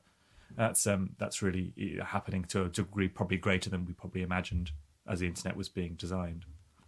That's great. Thanks, Michael. There's one more question for you in the Q&A. And Derek is asking if you're suggesting the GDPR is already a redundant tool in preventing the surveillance of EU citizens' personal data when transferred to the US, for example. No, I'm not really saying that right now. I think it's just, it's got an inherent tension around transfers, and we have to assume that if we're thinking about surveillance, we're faced with an organization with unlimited capacity and power to get what it wants. And it will no doubt move to looking at edge computing and privacy-preserving methods. Also, because in surveillance terms, it helps them meet proportionality tests in their own law. Looking at, if you can do target interference where you only look at the data of people who you think are suspects, it actually does create new forms of balancing of necessity and proportionality. So PETs are actually a nice tool for surveillance agencies too, in potentially surveying more targets, without being accused of surveying everybody. So it's that doesn't always solve all the problems, but it's an interesting zone. I just wanted to go. Karen wrote a question quickly in the yes, Q&A. it is. Yeah, I was about to say. She's in the chat. Yes. It's a really interesting question, Karen. I think it does focus on being ambitious in things like the Digital Markets Act, but equally that comes with a danger. if we say that all countries should have their own infrastructures, their own operating systems, and so on, we need law to take a stronger role than ever to stop misuse. If big multinational companies do at least create friction and a lot of difficulty technically in having states facilitate abuse on those systems. They can't just click their fingers and slurp all the data if Apple stands in the way. There might be ways for them to do it, but they might have to hack, negotiate, bring Apple under their jurisdiction. And of course, if we think about countries with strong human rights regimes, might be okay. If we start to say the world should have very fragmented infrastructure, then it does really ask the question of who's going to get hurt by this. Well, people in particularly in authoritarian regimes, who might not then benefit from this higher level of protection, basically a trade-off to say the US can survey you, but in return your own government can't, which is, a trade-off that many would be willing to take in your own authoritarian situation. So those are all really tricky questions. To gain the advantage, though, keep an eye on the CMA and the Digital Markets Act and think about how they tally together with surveillance, because that's not being done enough yet.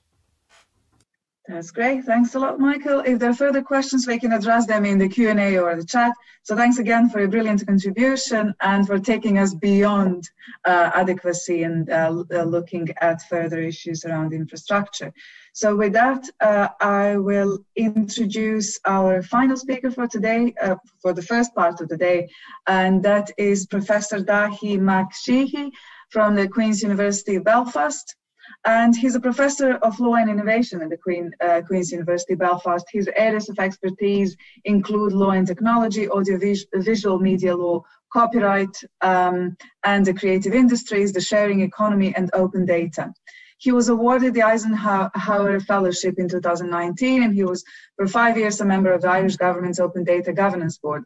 He's a co-director in of the Creative Industries Research and Development Partnership Future Science Northern Ireland, funded by the AHRC, and was a co-investigator at CREATE, the Research Council's UK Centre for Copyright and New Business Models in the Creative Industries.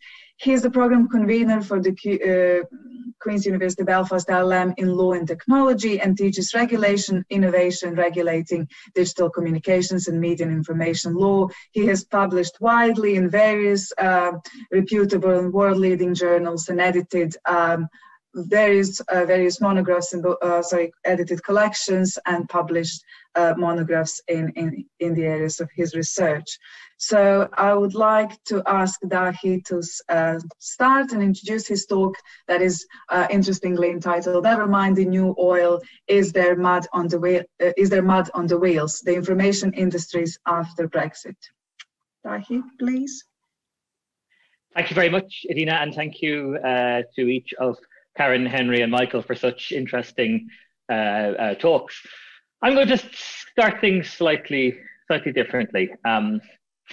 In February of this year, the brilliant Northern Irish journalist Sam McBride broke a story in one of the Belfast-based newspapers, and he told a story about tractors, and specifically tractors with mud on their wheels, and specifically tractors with mud on their wheels, which were being apparently denied entry from Great Britain to Northern Ireland.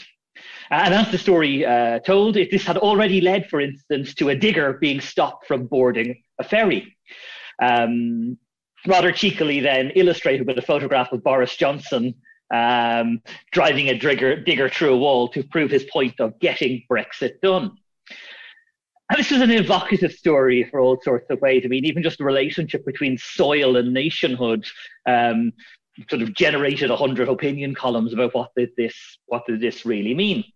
And it comes down really to a question of biosecurity on one hand, but of the complexity of trade relations after Brexit on the other. And the tale being told here was that this was another illustration of the new border in the Irish Sea as a result of the Northern Ireland Protocol, meaning that it will be difficult for sort of normal trade to continue within the United Kingdom because in this case of concerns about soil. Now, as always, in relation to questions of this nature, it's more complicated. There had actually been various versions of requirements to wash farm equipment before moving it from Great Britain to Northern Ireland for many years. This seems, in more recent years, comes down to a concern around a particular pest called the eelworm, which potato growers really don't like. But it seemed also that there was an intensification here. McBride referred to how people were now crawling underneath machinery with hand lamps and inspection lights. And this was built upon even further by concern about soil for cricket grounds and potted plants in garden centres and so on. And indeed, in March, the UK government made an announcement that in certain circumstances, some of these apparent new requirements would be waived. This is part of this power play around unilateral variations of the agreement. And specifically, traders can now move machinery between GB and NI without the need for certification, as long as excessive soil and plant debris is removed. So why are we talking about this story today? This is kind of another reality of the Northern Ireland Protocol, or Schrodinger's stateless, as I'm beginning to think of it. But it's the kind of the workings out of the decisions made by the United Kingdom not to go for kind of a single market customs union type approach, even in respect of avoiding the border on the island of Ireland, but instead for focusing upon a relatively narrow trade and cooperation agreement, and then special provisions in respect of Northern Ireland. If we look back at those years of negotiations, what do we see? We see a focus upon goods rather than on services. We see this in the trade and cooperation agreement itself, and of course we see it in respect of Northern Ireland, where in this case the soil is covered by the phytosanitary provisions and by agricultural safety and so on. Even within the services universe, in the TCA, we see an emphasis, we see sort of more detail on financial services than we see in other areas. There's been lots of discussion even in the last couple of months around some of the gaps in relation to intellectual property, wider aspects of the creative industries, including touring musicians. Very, very little in respect of broadcasting and audiovisual media services, which are broadly carved out of the TCA. And so the UK is now facing this position where it's trying to articulate its new data or IT industrial policy, while the EU 27 continue to do the same, and as we've seen in recent announcements right up to this week. But this matters for the themes of this new network, and indeed for the adequacy point that we're engaging with today. I mean, as my colleagues have already said, there's a deliberate decision made to take the specifics of adequacy out of the trade and cooperation agreement. And of course, in the agreement itself, we see a chapter or a title on digital trade. I would describe it as aspirational. Everyone's very proud of how it's got more on digital trade than trade agreements normally have, which is not itself saying all that much. And of course, audiovisual services are out, and the IP provisions can be further discussed in many ways. So with this idea of how we draw the line between goods and services and where we erect borders in mind, I'm just going to make 3 points today. One is about UK strategy and Oliver Dowden's recent comments in particular.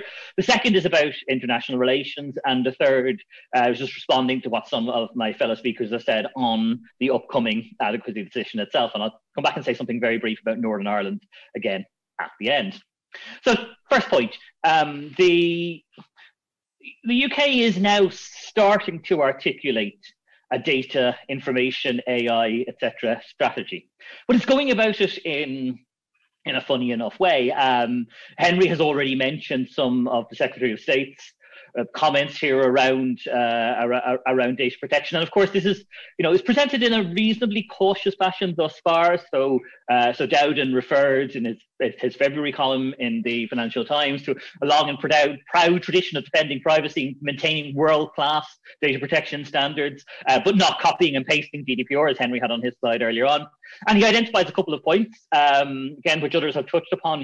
Dowden summarizes the two issues as people don't do things because they're afraid of breaking the law, and people don't do things because they don't understand the law. And that's kind of his assumption here. Now, I think if we dig down further into what Secretary of State is saying, there's a couple of interesting points here. One is that question of the Information Commissioner. And of course, Dowden was writing in the context of announcing the search for the new commissioner. And the link that's being drawn between the appointment of a new commissioner and perhaps a resetting of social and economic goals is quite interesting. As the Open Rights Group has pointed out, Parliament has on a number of occasions already called into question the way in which the ICO's independence operates. And so we see here an issue that will no doubt be attended to, as we've seen already, inadequacy, but will be a broader issue as to the relationship between Parliament, government, and the Commissioner, particularly if there is more of a sense of the government's view on what should be happening.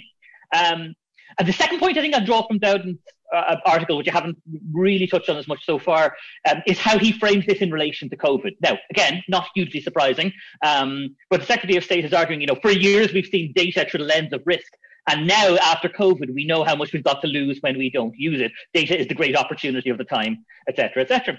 And this seems like the long kind of promised re-reckoning of the care data issue, sort of a decade on, where now the relationship between sort of health, public well-being, and data is being put out in a new way. Now, again, we can discuss whether that's the right framing or not, but a framing it is, and I think that's kind of the core point I'm trying to make here. The UK now is sort of articulating its national data strategy, and that itself is interesting. And I think we're seeing, even in aspects of the EDPB's response to the adequacy proposal, this idea of how aligned the two sides are going to be in terms of their strategy and policy.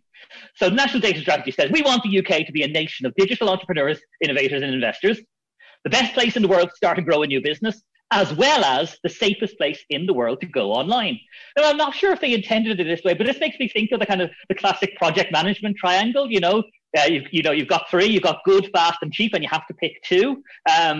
The kind of the tensions between those three are probably going to be the overriding issue of information industry policy in the UK, certainly as any kind of reset or rearticulation of data protection proceeds, if it does. And in some ways, this is a good thing. There have been moments in sort of modern political history where the sense of a national information or data strategy has been there. I have particular interest in the IT advisory panel of the early to mid 1980s. We could think of some of the work in Gordon Brown's government around Digital Britain and the way in which a number of different policy and indeed cross-departmental issues were brought together under seemingly one umbrella. What have we got from here? We've got the DCMS 10 tech priorities announced in March, which would, as we're told, power a golden age of tech in the UK. And Perry Keller made a very interesting point earlier on about how kind of AI points might overtake aspects of GDPR. I think certainly in policy terms, kind of an AI agenda may overtake a data protection agenda. Now, again, I would like to see more of this. I don't think it belongs only to one department. And the DCMS published its priorities on the popular and very shiny website Shorthand, but not in Parliament, not on its own website and so on. And one would hope that if there is to be tech priorities and indeed national strategy, some of these will be joined up a wee bit more.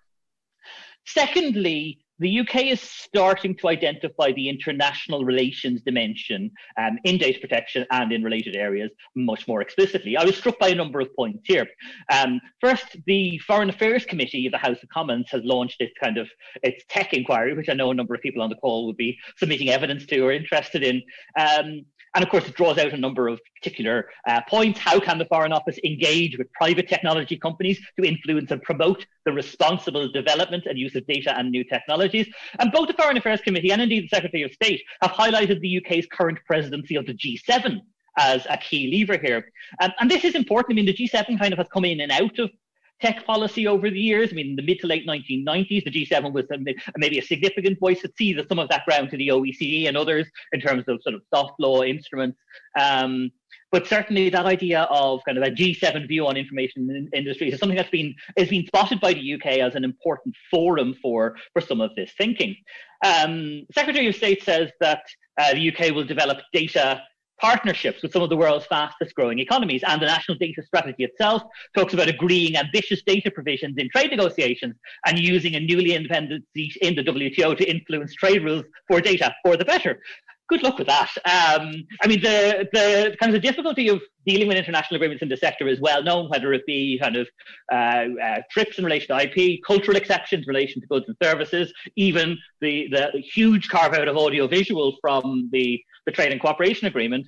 And of course, you know, as the UK does sort of more self-contained policy projects, like the Online Harms White Paper, there's a sense of sort of domestic consumption and extraterritorial reach, but also then trying to exert influence on others, companies and governments. And Michael mentioned here very kindly the work that I've done around responsibility and that kind of responsibilization agenda, the degree to which that informs the UK's diplomatic strategy with states and indeed with companies, if we can start to think about it that way, is interesting. Meanwhile, as Karen rightly pointed out earlier this morning, you know, the ICO itself may find itself in a different position when it comes to its influence upon other institutions and other states. So again, it is good that the Foreign Affairs Committee is doing its investigation around tech, and I think it's certainly quite timely, because if the UK is developing a foreign policy in relation to data, there's much more work that needs to be done.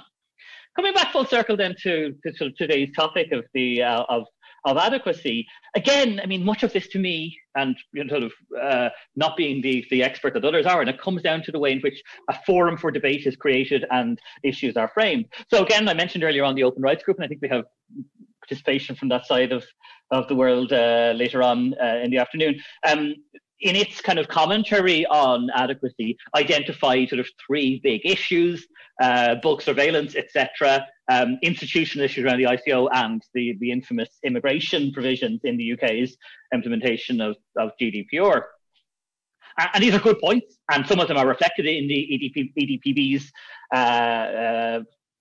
recent publication. But of course, this is a way in which long-standing issues around data are now debated. It's a different audience for a critique, and indeed, as in the text exchange between Jahong and Karen earlier on, of course, the idea that it's the Commission who is dealing with the adequacy decision, and therefore that's what's open to challenge in the Court of Justice. And again, different fronts on which things can be handled because of the route of putting adequacy in a standalone rather than in DCA, which again, perfectly understandable why you go about doing that. And there's, you know, in the EDPB's opinion, there's a lot of warning shots there, and I think that's again part of how data is likely to be debated in the coming years.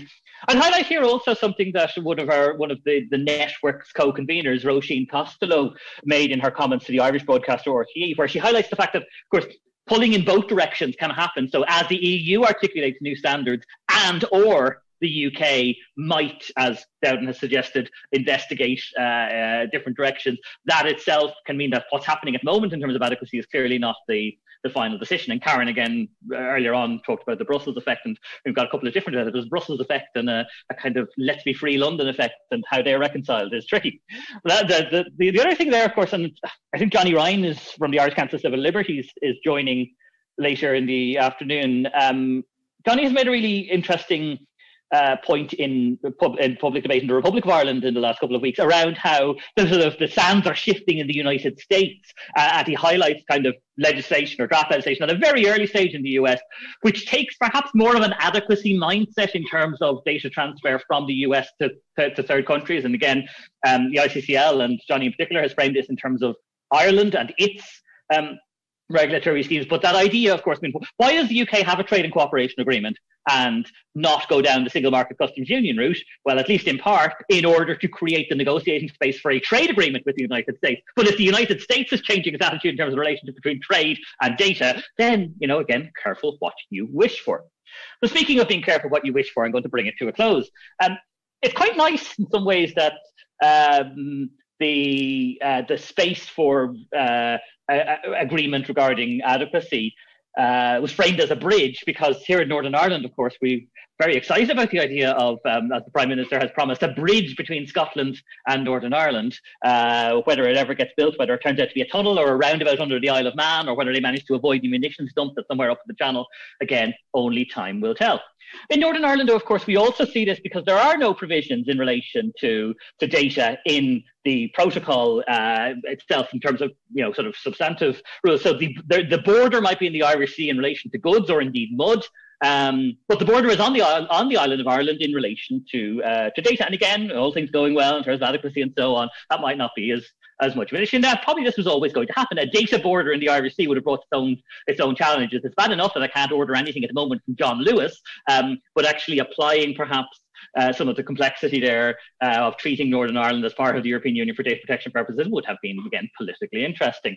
Our good friend Ian Brown has pointed out how if you're in Northern Ireland and operating on an all-island basis in relation to goods in particular, then you're still covered by UK's data protection law because of that, but then you will also be affected by the EU's provisions in terms of customers in the Republic and so on. And this is something I think that businesses in Northern Ireland are only continuing to come to terms with. Same's happening actually on the other side of the border. I mean, Enterprise Ireland have tried kind of a bit of a shock and awe argument here of telling Irish companies, if you transfer data to the UK, including Northern Ireland, this would be the same as if you're transferring it to India or Brazil. Now, this provokes all sorts of different reactions, varying all the way from, oh my God, that's awful, why didn't you tell me that sooner, to, oh, okay, well, are we not supposed to be transferring it to India? But again, that kind of adjustment to the peculiarities of Northern Ireland being in and out of the European Union, there's a bit of a window into the types of challenges that the UK is going to face here, particularly as it does try to articulate what it means to have a national data strategy, a national AI policy, a new independent foreign policy in this regard. So we used to talk about, or at least make fun of, data as the new oil. Feels a little here, maybe a little bit closer to the new soil, particularly in terms of relationship between data protection and other aspects of the information industries. Could push this point further and talk about silkworms and eelworms and so on.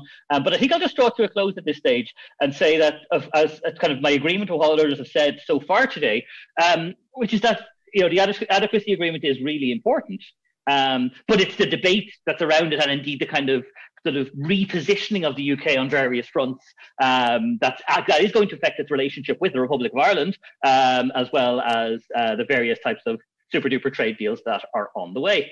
Thank you all very much for indulging me this morning. No more tractors, and I look forward to the rest of the day.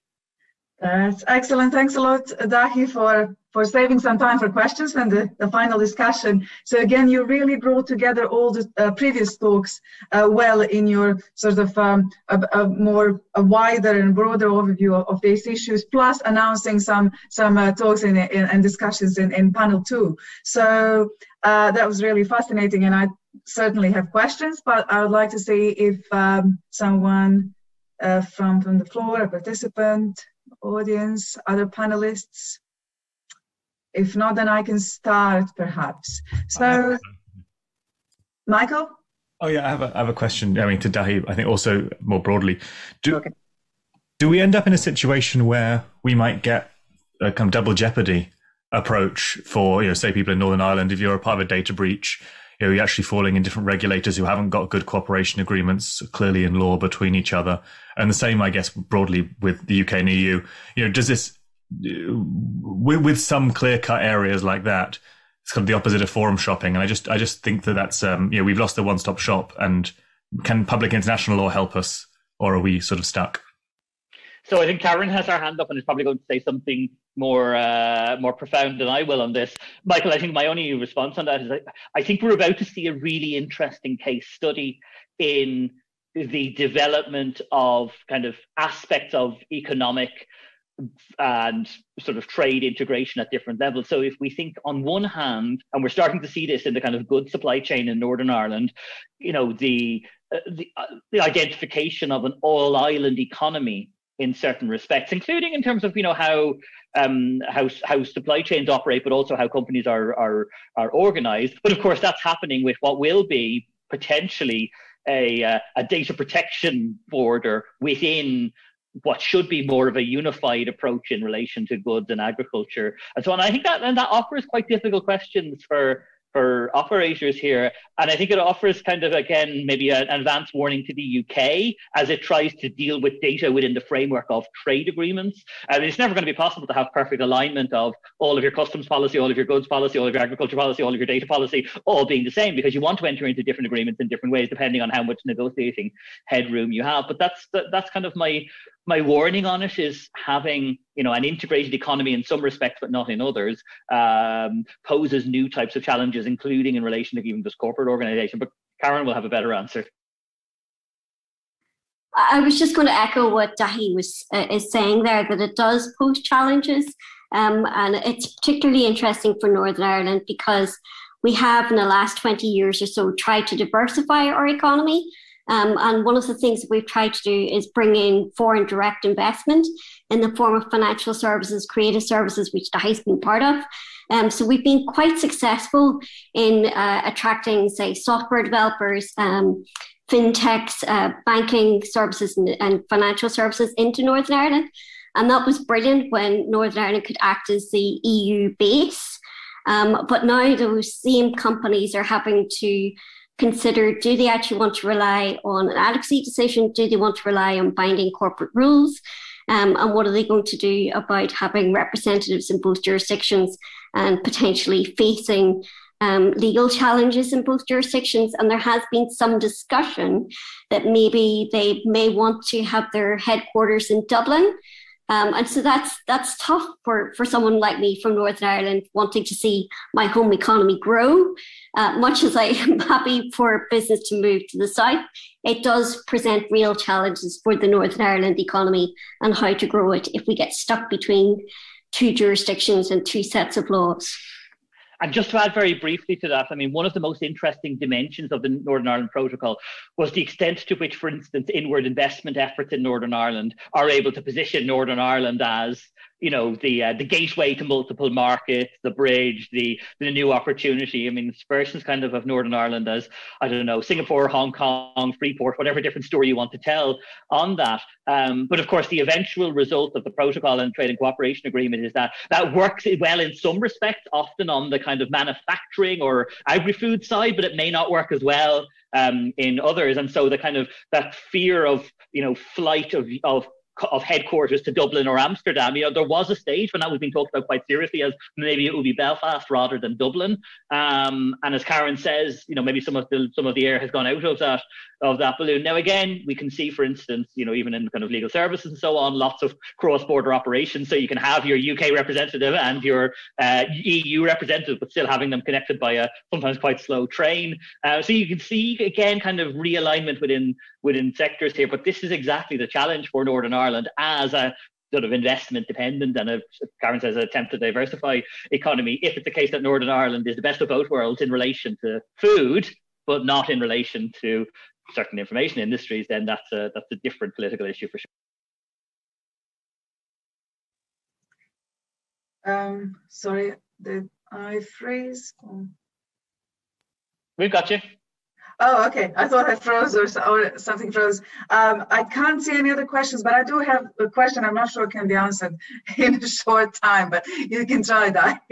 So I wonder, I would like to unpick this Brussels effect paradigm a little bit versus the laissez-faire approach that you mentioned in the UK potential more in the future. So as Karen said, that there's within the tech industry, allegedly, there is no desire to diverge from GDPR because of the Brussels effect. But I wonder whether that's entirely whether we can presume that completely, given already evidence of some forum shopping from Google, etc. So I wonder how you see companies, big tech companies, positioning themselves between these two effects or approaches.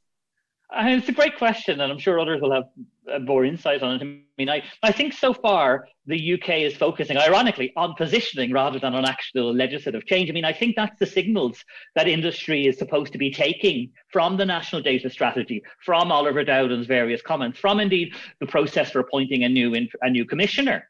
The idea is to say, you know, the UK is open for business. Things are going to be different now. Now, the headroom for doing that is actually, as others have said, very limited.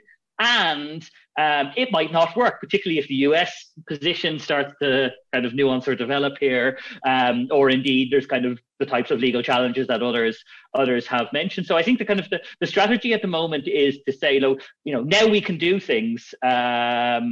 Let's think about what we can do. But we also see this, for instance, in relation to the online harms discourse, the kind of vexed question of Article 15 of the e-commerce directive and other measures about saying, well, you know, there is now kind of a bit of an Overton window to talk about a different regulatory approach. Now, again, like others, I don't see that happening today nor tomorrow. I think much of this is about kind of an attempt to send signals, particularly to those that would have been critical of the European Union. But of course, again, if you say, well, the UK is going to do things differently, but then you're going to have to follow whatever the UK's peculiarities are, whether that be aspects of online harms or obscenity or terrorism or whatever. And you may face market access issues in EU 27, because the TCA's digital provisions, have market access, but they're untested provisions, and they're relatively weak in terms of kind of guaranteeing the right of a UK-based international company to have unfettered access into the European market, particularly when it comes to any possible divergence around data issues. So I don't see immediate change here. I think a lot of this is just trying to set kind of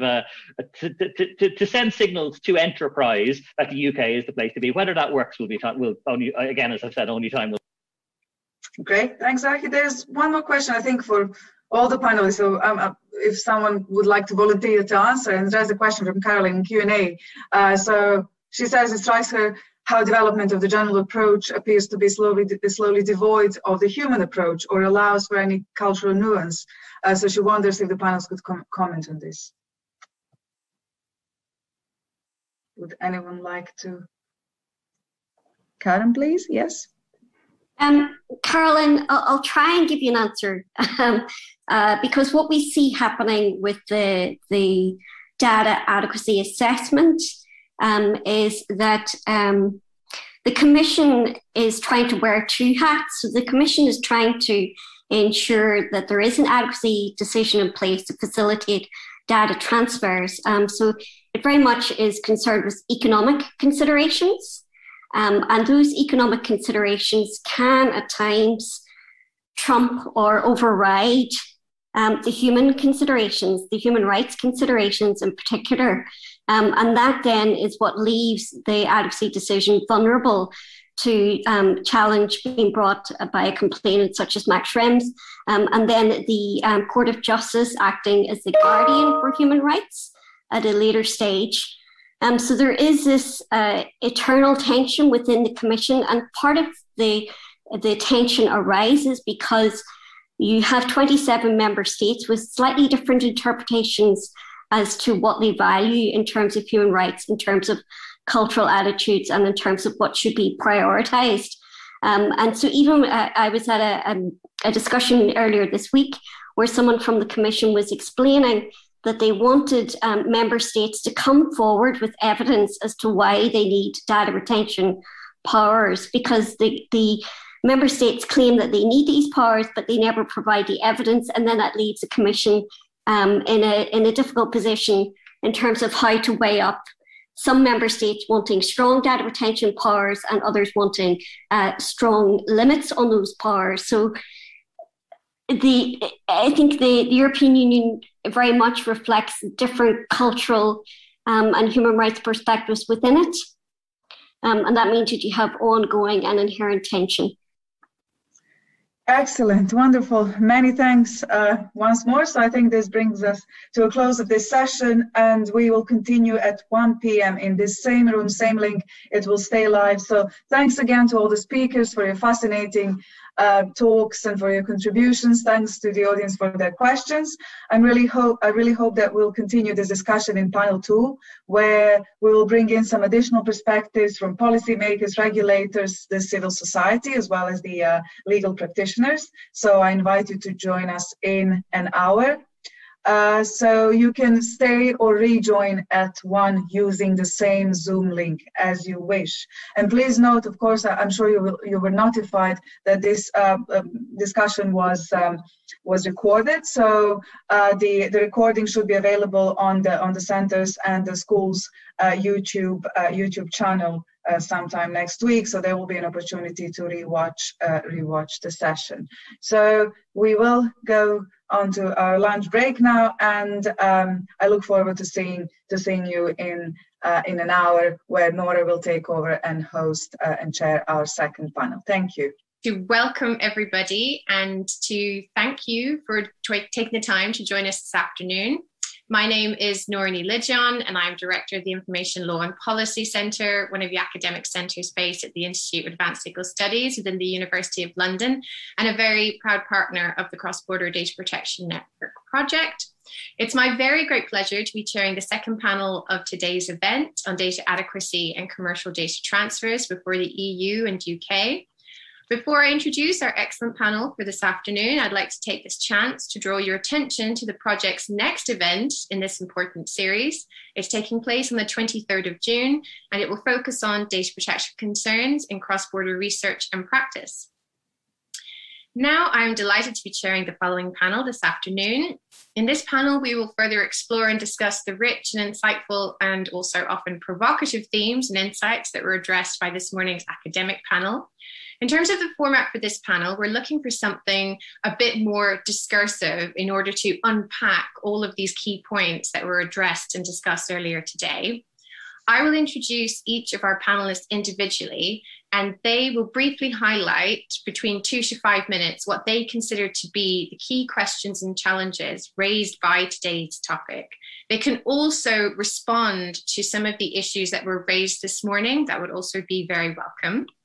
So to begin, our first panelist this afternoon is Boana Bellamy. She's president of Hunton Andrews Kurth LLP's Center for Information Policy Leadership, CIPL, a preeminent global information policy think tank located in Washington, DC, London, and Brussels. With more than 20 years of experience and deep knowledge of global data privacy and cybersecurity law, compliance, and policy, she has a proven industry record in designing strategy and building and managing data privacy compliance programs. Boana was one of 20 privacy experts to participate in the Transatlantic Privacy Bridge project between 2014 and 2015 that sought to develop practical solutions to bridge the gap between European and US privacy regimes. No easy feat. Boana was also the recipient of the 2019 International Association of Privacy Professionals, the IAPP, Vanguard Award, which recognizes privacy professionals for outstanding leadership, knowledge, and creativity in the field of privacy and data protection. Boana, whenever you're ready, we would really love to hear an overview of your thoughts of the key issues regarding this topic, or any responses or takeaways you'd like to comment on from this morning's panel. Thank you. Okay, wonderful. So Nora, thank you very much for the introduction, and thanks for the invitation to be here with you. I'm delighted to see lots of friends on this panel as well. And I did listen to most of this morning conversation. I thought it was really interesting. But I want to start, so today's discussion is all about data flows. And I think we heard some really provocative points of view this morning. And I think, I don't want to be too provocative, but kind of my first point to raise would be, I kind of have a feeling that we are at the moment where it's time to rethink data flow provisions really in the world. I just don't know that the way we are going is actually in the right direction. It's making the whole topic very legalistic, very complex. And while it's great for lawyers and it's really interesting even for a PhD student, or maybe really interesting to see how these things all fit together in practice, it becomes really, really complicated. And the sheer volume of data flows and the sheer reality of what the world looks like out there really would make it be so that all privacy officers and company lawyers would be spending all their days working with data flows.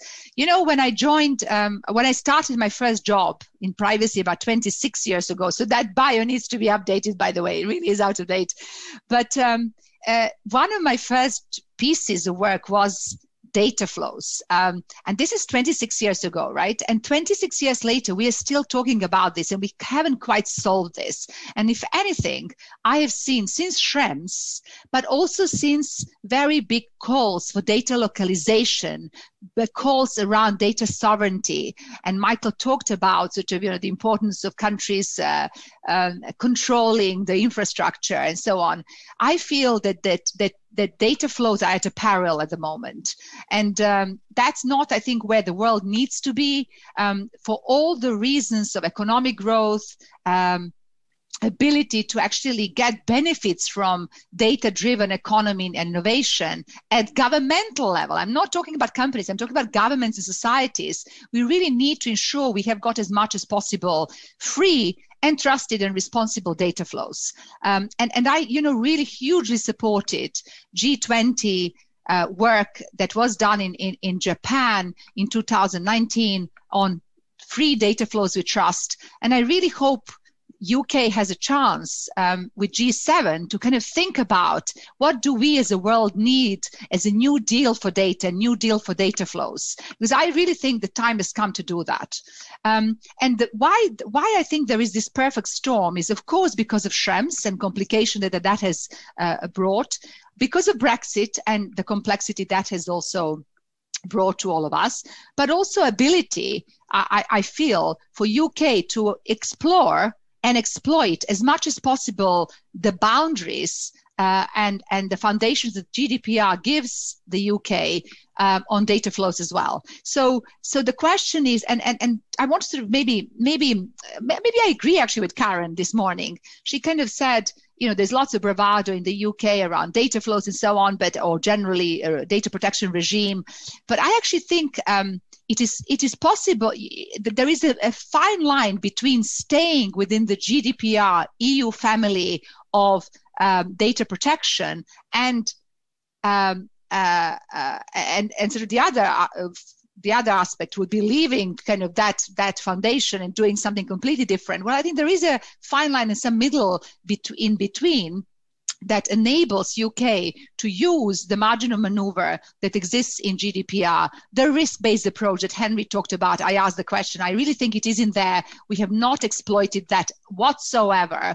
And I'll come to the data flow point of risk-based approach as well. And of course, certifications as well. They're very relevant for data flows. We haven't exploited that whatsoever. So I do think that, again, UK being out of EU is not great for anybody who loves EU, right? And believes in kind of pan-European ideas. But in some way, maybe the country will be more agile, will not be bound by the ways we have done it always this way. It has to be done this way. So, and I want to remind everybody, Eduardo will remember this. When BCRs were formed in the first place, they didn't exist in the directive, right? There was a group of really visionary companies. I was one of those at that time at Accenture that kind of said, there is something that we can build out of this possibility for a company to adduce adequate safeguards and ensure adequacy and uniformity for its own data flows, right? And that's how BCR was born. And I really was hoping that with GDPR, we are going to see additional possibilities of BCR companies being able to share data with BCR companies, right? There is that language there which talks about entities that are engaged in joint economic activities can use binding corporate rules. But this isn't just about one group of companies, intra-group transfers. It would also be potentially working between one binding corporate rules company and another binding corporate rules. Both of them have got some form of approval by DPA, not some form, they've got the approval of DPA. So why not be able to share data between themselves when they are both seen to be adequate? This is obviously in kind of adequate, not in the technical legal sense. So that idea needs to be explored more. I know it was something that was discussed in the context of the GDPR early drafts, and I know Commission had that in mind, but Commission has been now sidetracked by such complex issues that leadership isn't kind of there anymore. I hope it might be in the board, the European Data Protection Board, and I'd like to see that, because when we were cooking BCRs, we had the support of some of visionary data protection authorities, some of the visionary EU commissioners, commissioners and the officials. So I want us to go back to that mode of creativity, innovation in the way we regulate, as opposed to defensive and kind of antagonistic way of thinking about things. So that's kind of one point that is I suppose, a couple of points there. But now coming back to risk-based approach of GDPR, I actually think that in post-Schrems world, this is the only way. This is the only way that companies can actually ever transfer data abroad, right? In using standard contractual clauses, adducing additional safeguards, taking a risk-based approach in response of certain, in response to what their data flows really look like. It has to be. If the board goes if the board doesn't allow for that, I think we're going to come to a situation where data flows will have to stop. And I can't imagine that that's the case, because some of these data flows are inherent. So the question then becomes, what else can we use in GDPR that enables for that? We, in our response to Schrem's decision, and gave a number of what we saw were first reactions from global companies and where the solutions could be. And we did talk about derogations. I know there is a big discussion out there whether derogations are narrowly interpreted or not, but I think we have to be there in the law for a reason. So, if indeed a risk assessment shows you can't take data abroad, but for some reason this data has to go abroad because it's absolutely necessary for me to communicate. A number of speakers talked about the reality of what the world looks like out there, right? If the point is to communicate to somebody in the US, well, the data has to go to the US. So, no point. We can have edicts and laws or whatever, but we can't stop that, because that's the whole point of a service, right? Or user wish. So then we have to look for derogations. Then we have to look for something else in GDPR as well, and use these derogations wherever possible. Now, when it comes to adequacy, my final point, I honestly, if I could rewind everything, I wish we never had adequacy as a legal concept. I think it's difficult. I think it's complex. It is very political. It takes very long to do the adequacy. I wished we had something like adequacy and accountability of the recipient and of the actual transfer, like Canada does. Interesting, Canada is now revising its law. And again, they're not copying GDPR style restrictions of data flows. They're just saying you have to be accountable for data flows, no matter whether the data flows are happening or transfers are happening within Canada or outside Canada. The controller or the exporter remains accountable and can use, obviously, contractual, all kinds of other measures, whatever they can, to ensure that adequacy as well. But not adequacy, but accountability. And I kind of think that should be really maybe the way we are moving. But we are where we are. We have what we have. So the question is, how do we exploit what we have? I think certifications could be an interesting point, and I hope UK is going to look into that. How can a GDPR-style certification bridge with perhaps some other foreign certifications, maybe ISO certifications, maybe cross-border privacy rules, if they were to be upgraded? I would like to see that sort of thinking coming out of frankly, Europe as well, and UK as well.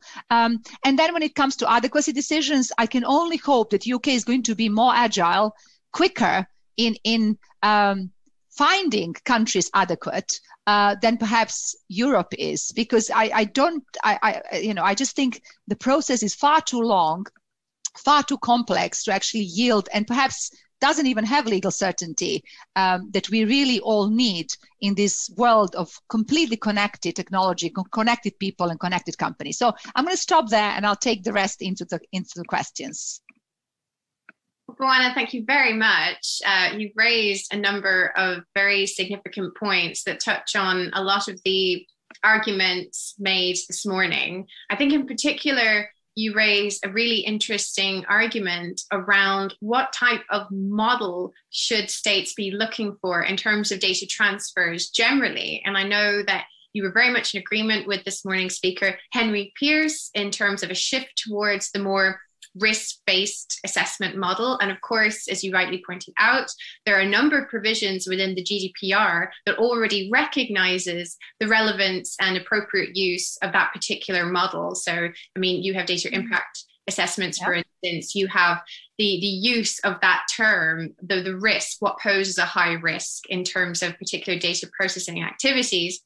I think then what we then have a challenge with in terms of thinking about this from a purely legal perspective is that this is a hugely complex area, because we've got two different legal models under which EU data protection law operates. We have this risk-based approach assessment model, but then we also have the fundamental rights model. And unfortunately, in terms of providing for legal certainty and consistency, you had the GDPR model that combined the fundamental rights approach and the risk assessment approach, but you then have had a major series of landmark judgments by a key EU institution, the Court of Justice of the European Union, who have very much pursued the matter of data adequacy from a fundamental rights approach. And I don't think, well, and I stand to be corrected, but I don't think any other panelists would dispute the significant challenge that the European Commission now has to manage between balancing the different competing rules and safeguards that fall under both of those models. And I think also Boana raised a very significant point about exploring more the alternatives to data adequacy, because what we have now is not the data adequacy that is provided for under GDPR. We have a very different, heavily revised, even more complex system that we're all still waiting for clarity on from the European Commission and other key institutions. And this is a group of highly informed experts in this area. We are not managers running SMEs. We do not work at a data compliance department for a particular business. So from their perspective, the focus on there being greater certainty in this space is just so important for businesses. And that is important for businesses, not only in terms of enhancing innovation, but also to ensure that people's fundamental rights are being protected. You need clarity on both fronts. So I think that brings us very nicely to our second panelist for this afternoon, who I'm delighted to introduce, Heather Burns. She is Policy Manager at the Open Rights Group, the UK's largest grassroots digital rights organisation. She leads Open Rights Group's political engagement portfolio on freedom of expression, surveillance, and encryption. Quite a significant portfolio, Heather. She also monitors post-Brexit data protection issues in the international context, including their implications for devolution and the Irish border. Based in Glasgow, Heather looks forward to resuming the 23-minute flight to Belfast crack soon. I would like to join you in that ambition, Heather. Belfast is a wonderful city. I wonder if you would be happy to perhaps explore some of the points that Boana mentioned in terms of the precarious position that data adequacy is now in from a UK perspective within the EU legal framework context. Thank you. Thank you, Nora. And I certainly understand that, I think, as a Glaswegian more than some others. I do want to apologize for missing the morning session. My day has been hijacked by breaking news, which unfortunately I'll need to return to after this panel. So I'm missing some of the context of the opening sessions, but I'm sure you can all fill me in context as the questions require. So as a policy manager at a digital rights organization, we are very pro adequacy. We would love adequacy to happen, but we would be remiss if we overlooked the issues that we, as digital and human rights advocates, are dealing with, which could interfere with that adequacy process. And if those things are ignored in the interests of politics or innovation, it's not contracts that are going to suffer, it's human beings. So we're very closely monitoring what I would group into four loose groupings of digital rights issues, digital rights, rights issues, which could impact adequacy, commercial data transfers, and a lot worse. The big one, of course, is the immigration exemption, which is the UK's very unique carve out from GDPR that while all pigs are equal, some pigs are more equal than others, and some pigs are less equal. And people who have a different immigration status have lesser rights under the UK's interpretation of GDPR. And we cannot look at this in a policy vacuum, because we've obviously left the European Union, and we have what I call othered. We have othered 3 million people who were living here in their own homes into a different legal category. And when we have a Home Office, which is very much focused on creating a hostile environment for anyone that they don't necessarily like, what they have is the pattern and the model for othering other people using that same pattern that the immigration exemption created. Now, we as Open Rights Group are involved in legal action about that, which is still pending. But any regulator, any adequacy process is going to have to look us square in the eye and say, if you are adequate, then why have you diminished the rights of so many citizens and their data rights based on who they are? The second issue which could stand in the way is enforcement by the Data Protection Authority. I won't get into this. I'm sure that could fill in an entire panel session, but there are issues about the track record of the data protection regulator failing to regulate on the big things, such as the ad tech that Johnny Raya works on. It's even in little things. For example, last year we had the A-levels fiasco, where students were graded algorithmically rather than by the results they would have had, that they missed school from the pandemic. And a lot of young people's lives were temporarily uprooted and destroyed. And the regulator's response was, oh, what about that? When they should have prevented it from happening in the first place. We need a strong regulator with teeth. We don't need someone who is a friend. It's a regulator's job to speak truth to power, not be a rubber stamping body. Another domestic issue we worry about interfering with adequacy is any sort of domestic deregulation in the light of Brexit. A good example of that was the National Data Strategy, which was government's plan for, so what do we want to do with data now that we're out of the European Union and its pesky laws? And you could read the National Data Strategy consultation thinking, okay, this is a very useful pro-immigration or pro-innovation plan to get a conversation going on how to use data more sensibly and flexibly. Or you could read it, as many of us did, and think, did Dominic Cummings write this? Because it was all this sort of like, yay, gadgets and tech, and let's just throw the data everywhere and throw inmates a contract and get rid of those pesky data protection laws and risk throwing out the baby with the bathwater. Now, if you talk to the team behind the National Data Strategy, they were actually absolutely horrified by the monster that they ended up creating because they hadn't thought of these issues. But it's our job as a digital rights organization to raise them. And the final issue we keep an eye on that could impact adequacy, again, is a consequence of our post-Brexit domestic legislation, but it's plans for sort of tangential things related to new legislation, such as the Online Harms Framework, which could impact privacy. Just this week, we've had the Home Secretary making another attack on end-to-end encryption, and there are politicians even more hardline there than her, who would like to actively criminalize the use of end-to-end encryption. Well, that is going to have a massive impact on privacy and data protection safeguards. The same goes for things like anonymity. We have some who believe we need to eliminate anonymity online and on social media. Everyone should have their identity verified because they might be posting abuse. Well, that's going to have privacy and data protection implications too. Same thing, exactly the same, but for age verification. There's a huge push to age verify a lot of the services and sites and apps we use, as ostensibly to protect children. But what that does is it creates identifiable databases of everything we do online linked to a person. And all of these can push data protection and data protection adequacy over the edge. So we're here to make sure that those questions are being looked at and taken seriously and addressed, and that we're not just sweeping them under the rug saying, oh, here's those digital rights people causing trouble again. Because as Bojana said, data protection is not about law, it's about people.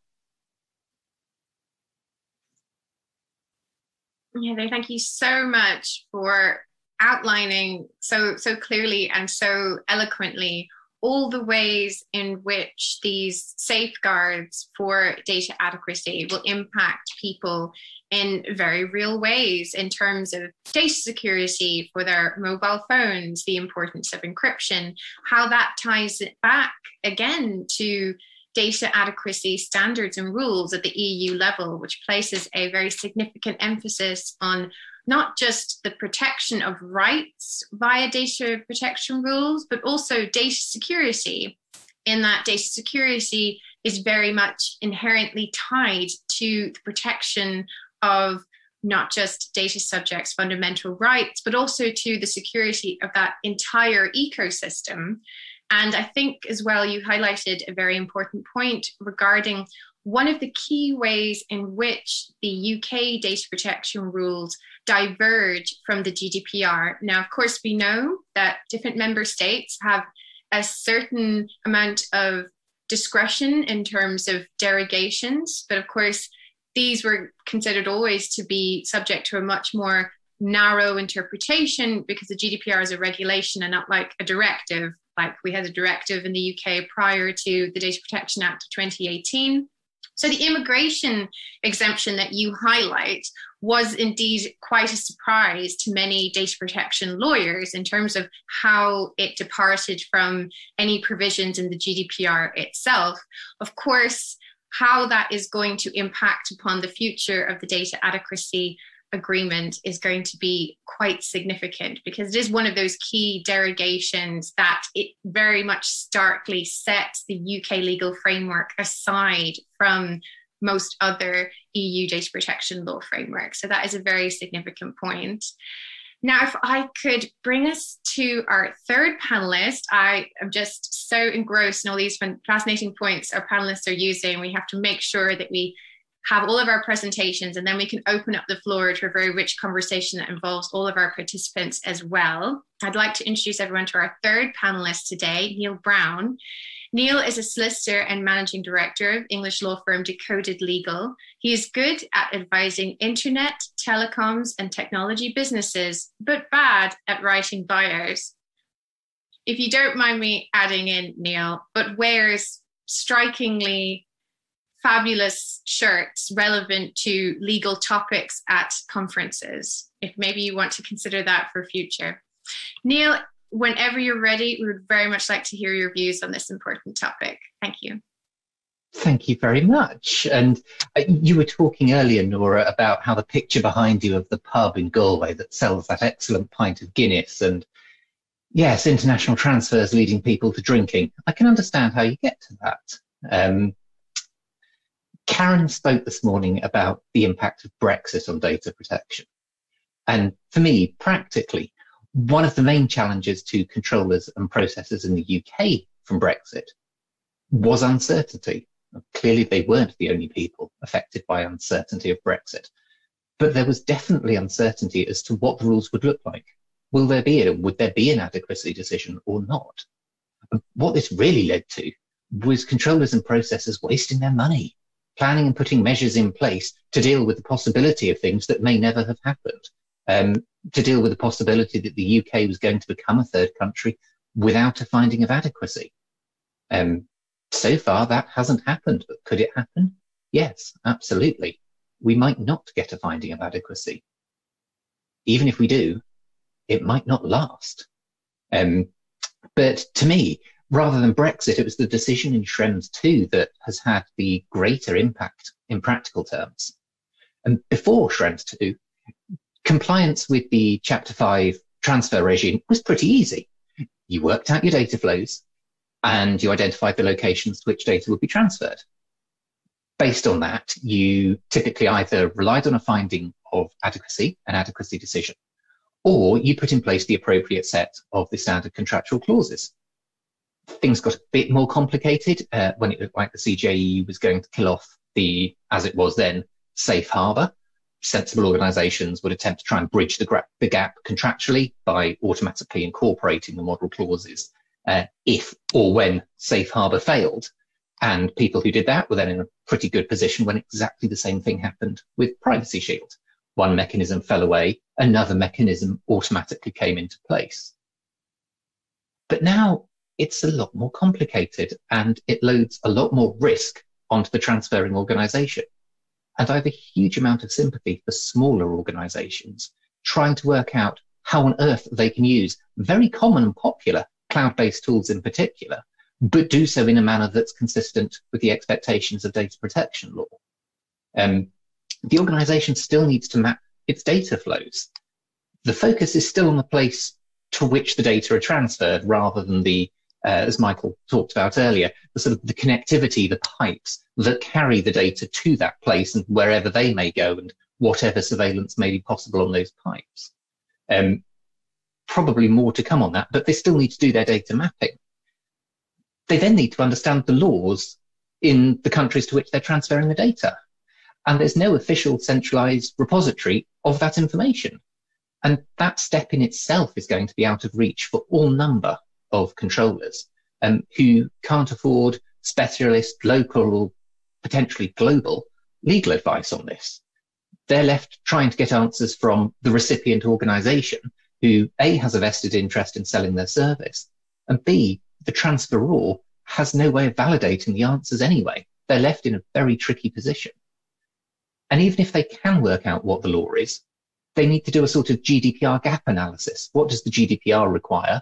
What do the local legal framework, what does that entail? And what will we need to do to bridge that? That's something a lot of organisations aren't going to be in a position to do. And when they've done their gap analysis, they need to work out what controls are needed, be those technical controls, organisational controls, or whatever they are, to bridge those gaps, to ensure a level of protection that's essentially equivalent to the GDPR. And we've got some helpful guidance or draft guidance from regulators about this, but it's a very lengthy document that's designed for practitioners, not really for individual organisations to try and work through.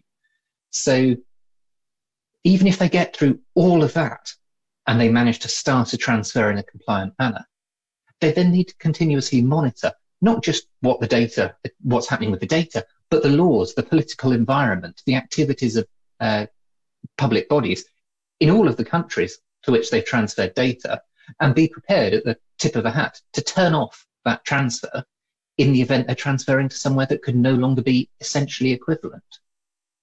So even if the court got it right, even if the CJE made the right decision based on the law, the impact is a situation that's close to unviable, close to unworkable for a huge number of organisations. And we talk about a risk-based approach. In how many cases is it little more than a gamble, a hope that you're not the one that gets picked on by the regulator because you simply can't do what it appears that the court expects?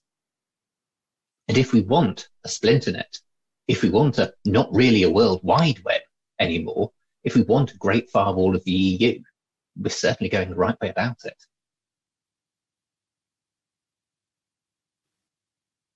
Thank you so much, Neil, for very impressively critiquing what is a hugely complex legal judgment, nay, two complex legal judgments, both Schrems 1 and Schrems 2, and talking about their practical impact for businesses and the compliance requirements that they are now expected to meet.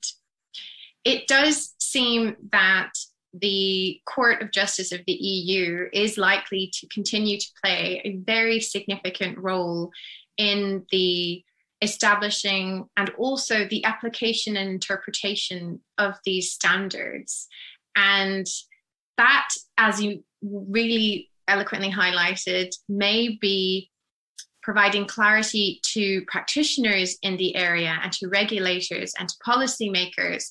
But there is a significant gap between that level of knowledge and capacity and resources and the resources available then to SMEs who simply have more than just one piece of EU legislation that they will have to consider whether their business practices are compliant with or not in terms of data transfers. And there is here a very alarming reality that if we don't perhaps consider the alternatives to data adequacy, that we are again very much leaving at sea so many of these small businesses that will then need very clear and very comprehensive guidance as to when where they then turn if we have a equivalent Schrems situation for the UK in the next few years. Fortunately, the GDPR does provide that there is such a body, there is an oversight body, a series of oversight bodies, one at the EU level, the European Data Protection Board, and also at the national level, we have data protection authorities who are tasked with providing this guidance, this interpretation of these very complex legal rules, to translate them to a national level, how they apply within national legal systems of the member states, and then how they also apply in a commercial context. This is no easy feat, but I'm absolutely delighted to say that we have a representative from one of these very important oversight bodies with us today, Nicola Coogan. Nicola is an Assistant Commissioner in the Office of the Data Protection Commission of Ireland, heading up the International Transfers Unit. This area of responsibility includes approval of binding corporate rules applications for multinational organizations, provision of advice and guidance to companies and public sector bodies on data transfers. Nicola also represents the Data Protection Commission at meetings of the International Data Transfers Subgroup and other meetings of the European Data Protection Board, where all European Economic Area data protection authorities work collectively on guidance and data transfers issues generally. At the European Data Protection Board level, Nicola has worked on Brexit guidance on transfers and on the frequently asked questions following the judgment of the Court of Justice on the Schrems case. She is also a member of the European Data Protection Board Task Force, working on the recommendations on supplementary measures arising out of that judgment. Nicola, we are absolutely delighted to welcome you here today and to join us in this discussion. Whenever you're ready, we would very much like to hear your thoughts. Thank you, Nora. I was going to just go straight into my in defense of adequacy piece, because that's kind of the most recent aspect, but probably just by way of an update, because I do work on the supplementary measures and following on from Neil's piece. There is a lot of work going on with a revised paper, recommendations paper on the supplementary measures, which I hope will go further to help those smaller and medium enterprises to understand what they need to do and maybe give a much better steer on how to go about doing it, in conjunction with their data importers. But I hopefully will set the scene for them to at least know where to start without maybe having to go straight into buying in this hugely expensive global legal expertise. I can't guarantee it, but I think it will go a little bit further, because following the public consultation, we had over 200 submissions. So obviously there's a huge view out there with phase one, or with draft one of recommendations of what was missing. So we've taken a lot of the submissions on board, and it's probably the document you will see a most significant change, I think, because normally after public consultation the changes aren't huge, but I think this one hopefully will go some way towards addressing some of the voiced concerns. But to go back to the adequacy decision, because it would have had involvement with the EDPB opinion on the adequacy decision, and adequacy, whatever view you have at the moment, it's viewed as the gold standard for transfers. If you want to transfer, if the country has an adequacy decision, it just makes your life so much easier as a company, because you don't have to think of the other Chapter 5 tools. You just need to put in the normal data protection contracts, but the data flows can remain uninterrupted. But like Heather mentioned, adequacy is tied with the Human Rights Charter and that human rights framework as well. So it's not just a matter of looking at the data protection regime. The wider legislation and legislative framework in the country has to be looked at. And so the Commission's job is not to be undersold. It's quite difficult, particularly in countries where the familiarity is not there initially. So the view would be the UK was simple, because they're being a member state up to very recently, and their regime is in line with the GDPR, and that was a good starting point, because it makes life easier when you know what you're dealing with as regards the Data Protection Authority, the data protection laws.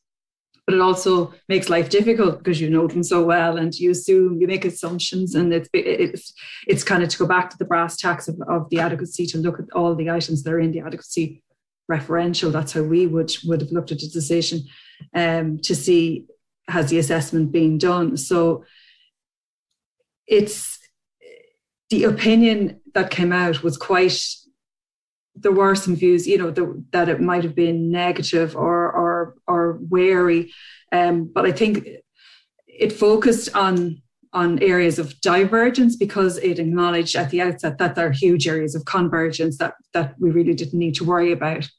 And they were given because of our familiarity with the UK and the fact that the UK GDPR is more or less, with some exceptions, a mirror image of the GDPR. The Data Protection Act would have already been in place, and the ICO was already established. So some countries have to start from scratch with all of those elements. So it's not the case for the UK. So the areas of convergence, yes, the core concepts within the data protection laws are very similar, and then the GDPR and the regime. But the areas of concern needed to be highlighted, because this is an unusual adequacy decision in that the Commission put in a sunset clause, which they haven't done before. So in 4 years, they have to fully reassess the provisions again. I think this comes from the UK government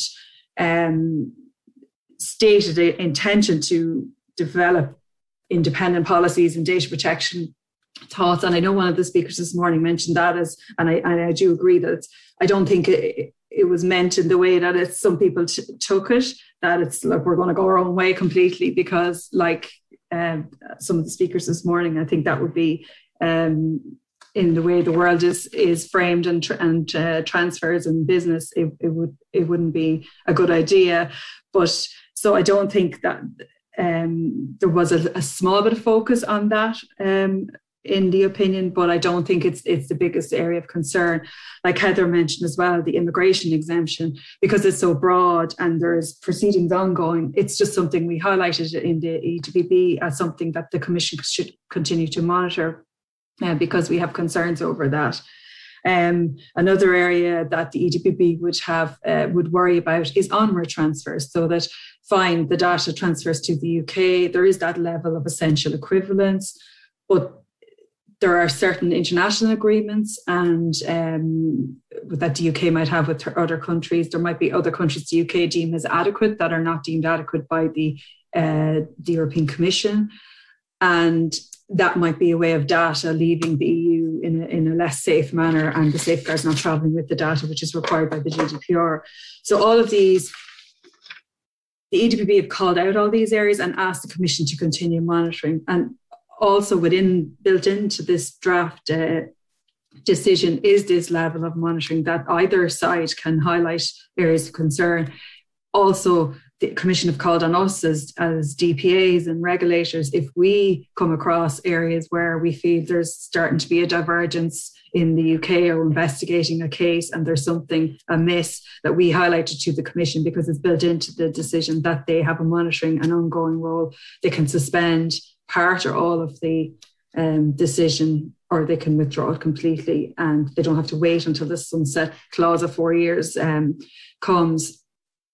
Another area that we highlighted in the EDPB was the absence of Article 48. Now, the Commission would have given us legislation that they felt would have addressed that, but it's just something, again, that there's protections. That article is there for a reason, to protections provided by it, and if it's not replicated in the UK GDPR, why not? And it's just something, again, we've asked the Commission to keep an eye on. So really, the EDPB, we as an EDPB, we took a cautious kind of welcoming of the adequacy decision, with also highlighting the areas of concern. And there would have been a lot more discussion at the level of the subgroups that were involved with drafting the opinion, about worrying about potential divergence and maybe going into significant details about what if this happens, what if that happens. But that wasn't deemed as, it's not helpful. It's really, the role is for the Commission to monitor this decision, but with all of us taking a role and not ignoring concerns and not raising them with the Commission. So really what we came down to was the most important elements that the EDPB feels need to be watched. So the opinion I would say was cautiously welcoming. I think that's probably the how I would define it at the end of the day. So that's really all. I'm happy to discuss further in questions if anyone has anything on it. Thank you so much, Nicola. I think you've given a very, very impressive overview of what is a very intricate and complex assessment by the European Data Protection Board. And I think you're absolutely right to highlight the two essential points that, yes, there is divergence, as was highlighted by the academic panel this morning, but also it's very important to note that there are a number of areas of convergence. but that also inherent within the European Data Protection Board's assessment, and prior to that, the European Data Protection Supervisor's opinion on the trade agreement, for instance, of which there is some overlap. There is an inherent area of uncertainty in terms of the relevant judgments from the Court of Justice of the EU. It is very much going to depend hugely also on the new rules that emanate from those judgments. So this is a highly complex and highly evolving area.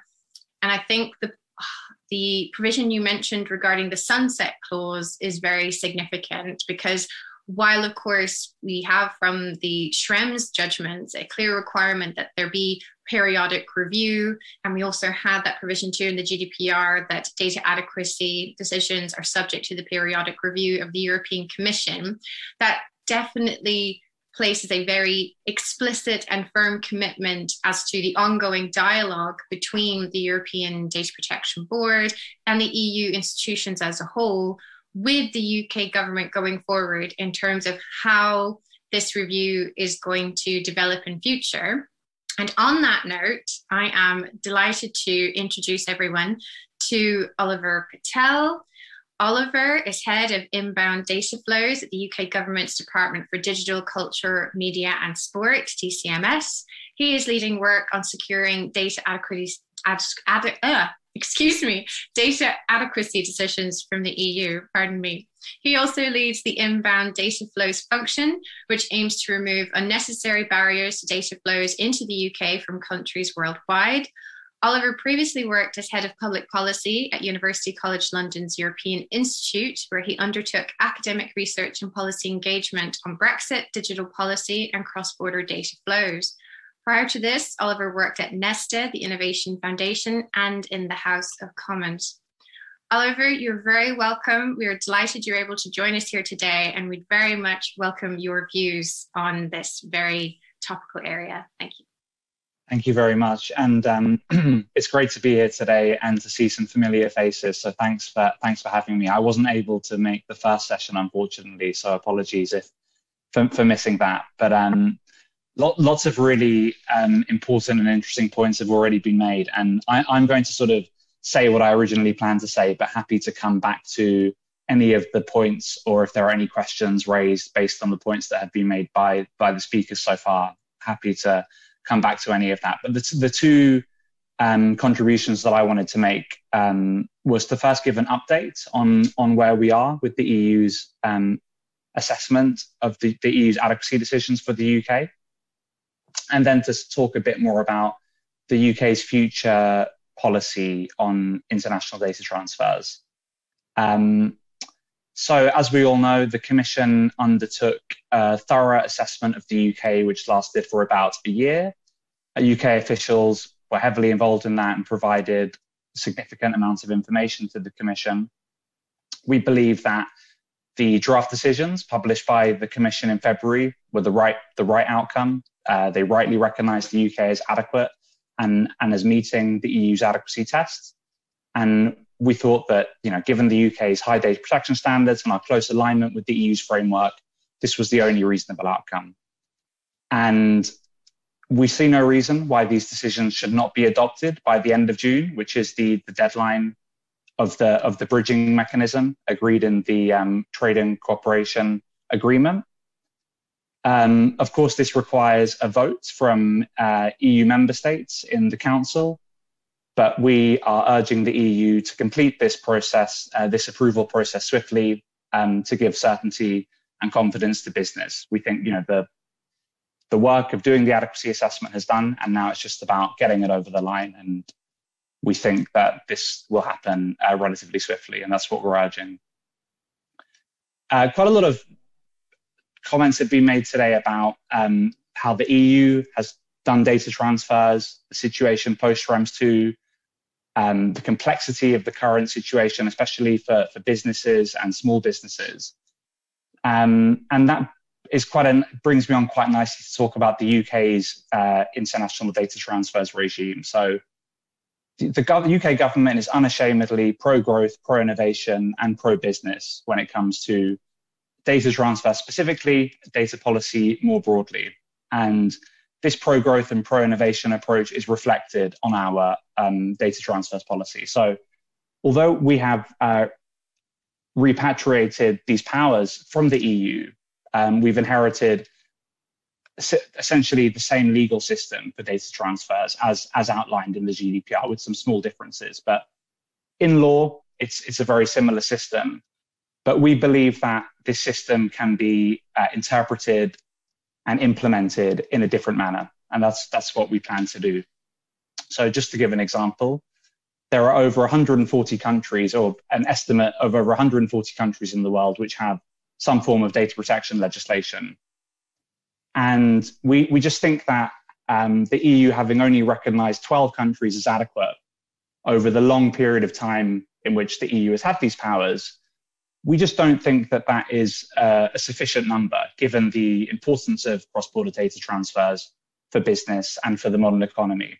And our government ministers have been quite clear and transparent about our ambitions to expand this list, so to assess and recognize more countries as adequate. It's a big policy objective of DCMS and our ministers.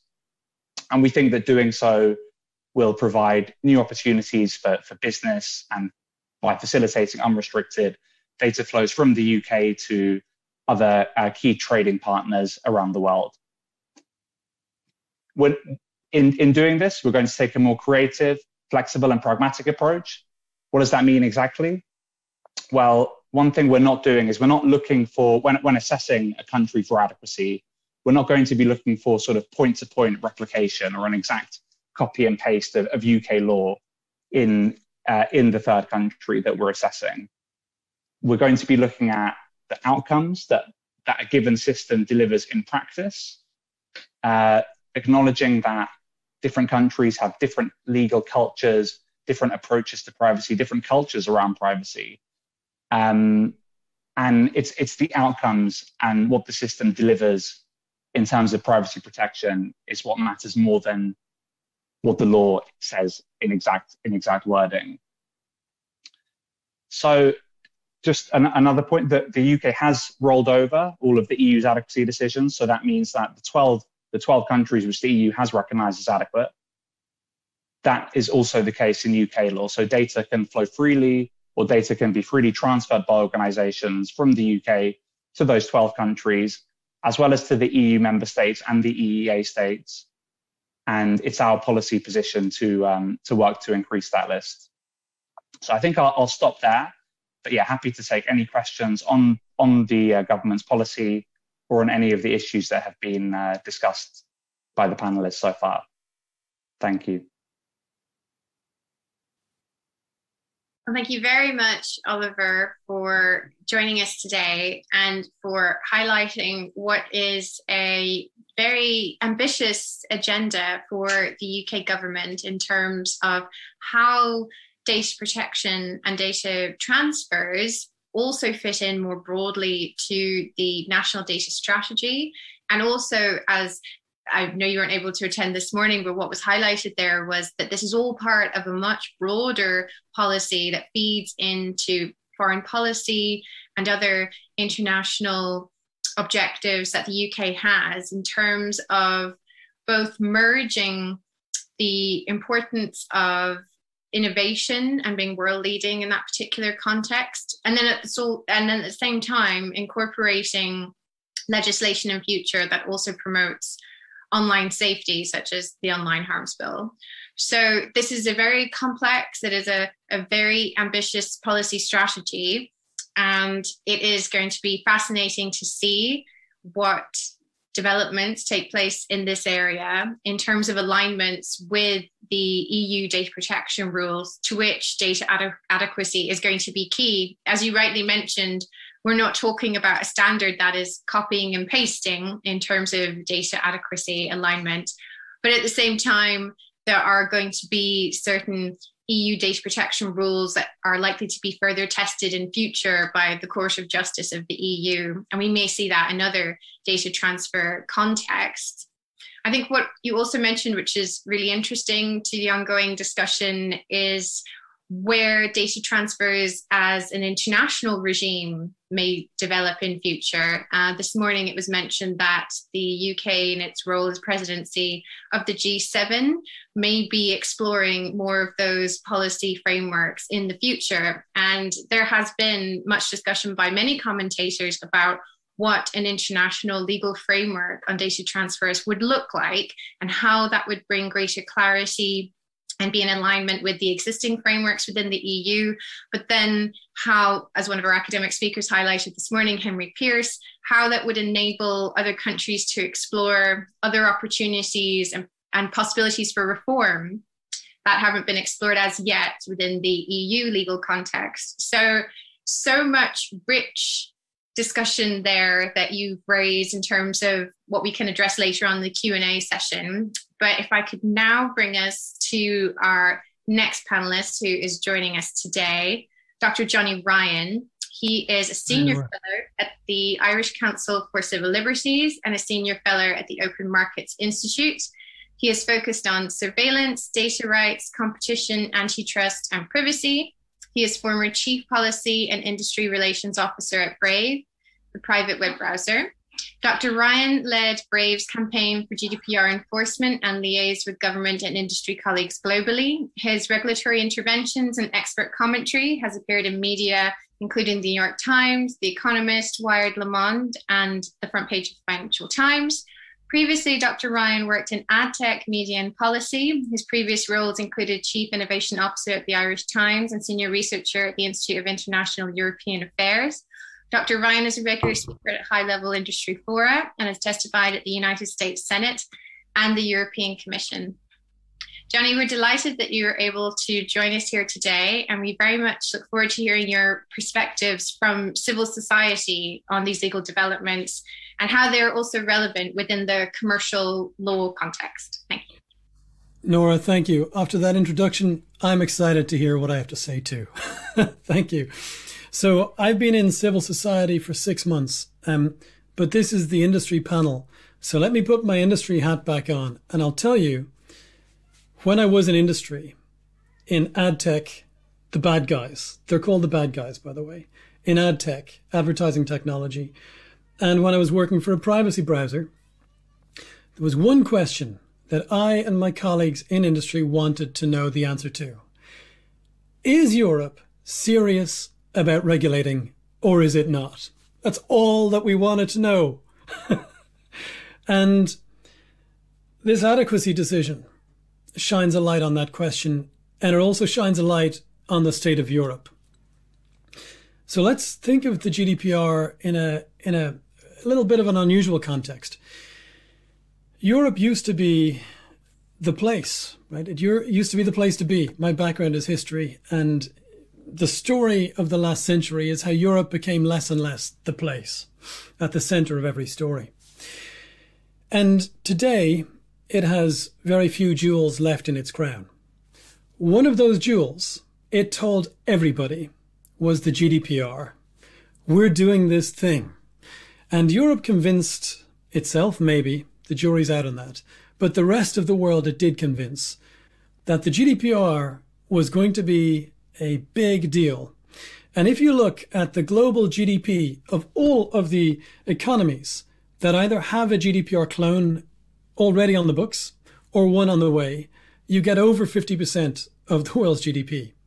So it's an amazing de facto standard. But the adequacy decision shows the answer to that question that my colleagues and I wanted to know the answer to. Europe is not serious about the GDPR, and granting adequacy to the UK today shows that. There's a pattern of behavior here. First, we have catastrophically poor enforcement across the union as it is over the last 3 years. Just 2 days ago, I was on an event, and Andrea Caselli, who's the CEO of the UK Competition and Markets Authority, pointed to the problem of the one-stop shop and the terrible under-enforcement by my counterparts in the Irish TPC. So we have a problem, and actually it's across all member states as far as I can see, with enforcing the GDPR internally. Now, the Commission did not launch an infringement procedure against member states, and I think it had very strong grounds and still does have strong grounds to do so under Article 52.4. Then Brexit happens, and the UK now needs an adequacy decision. And when I say needs, let's put this in context. In the UK's, what do they call it? It's explanatory framework document in March 2020. The UK said that the export of services based on European data to the EU was worth £85 billion. Now, I checked, that's 13% of UK global trade in everything, not just digital. So the UK needs the adequacy decision. Meanwhile, let's take a look at the problems. I'm sure most of them were well rehearsed this morning. I was on child duty and I'm afraid I missed them. But I just want to single out one. About a year ago, I produced a report on the state of data protection authorities across the entire union. And it broke in the New York Times and it introduced some new data into the discussion.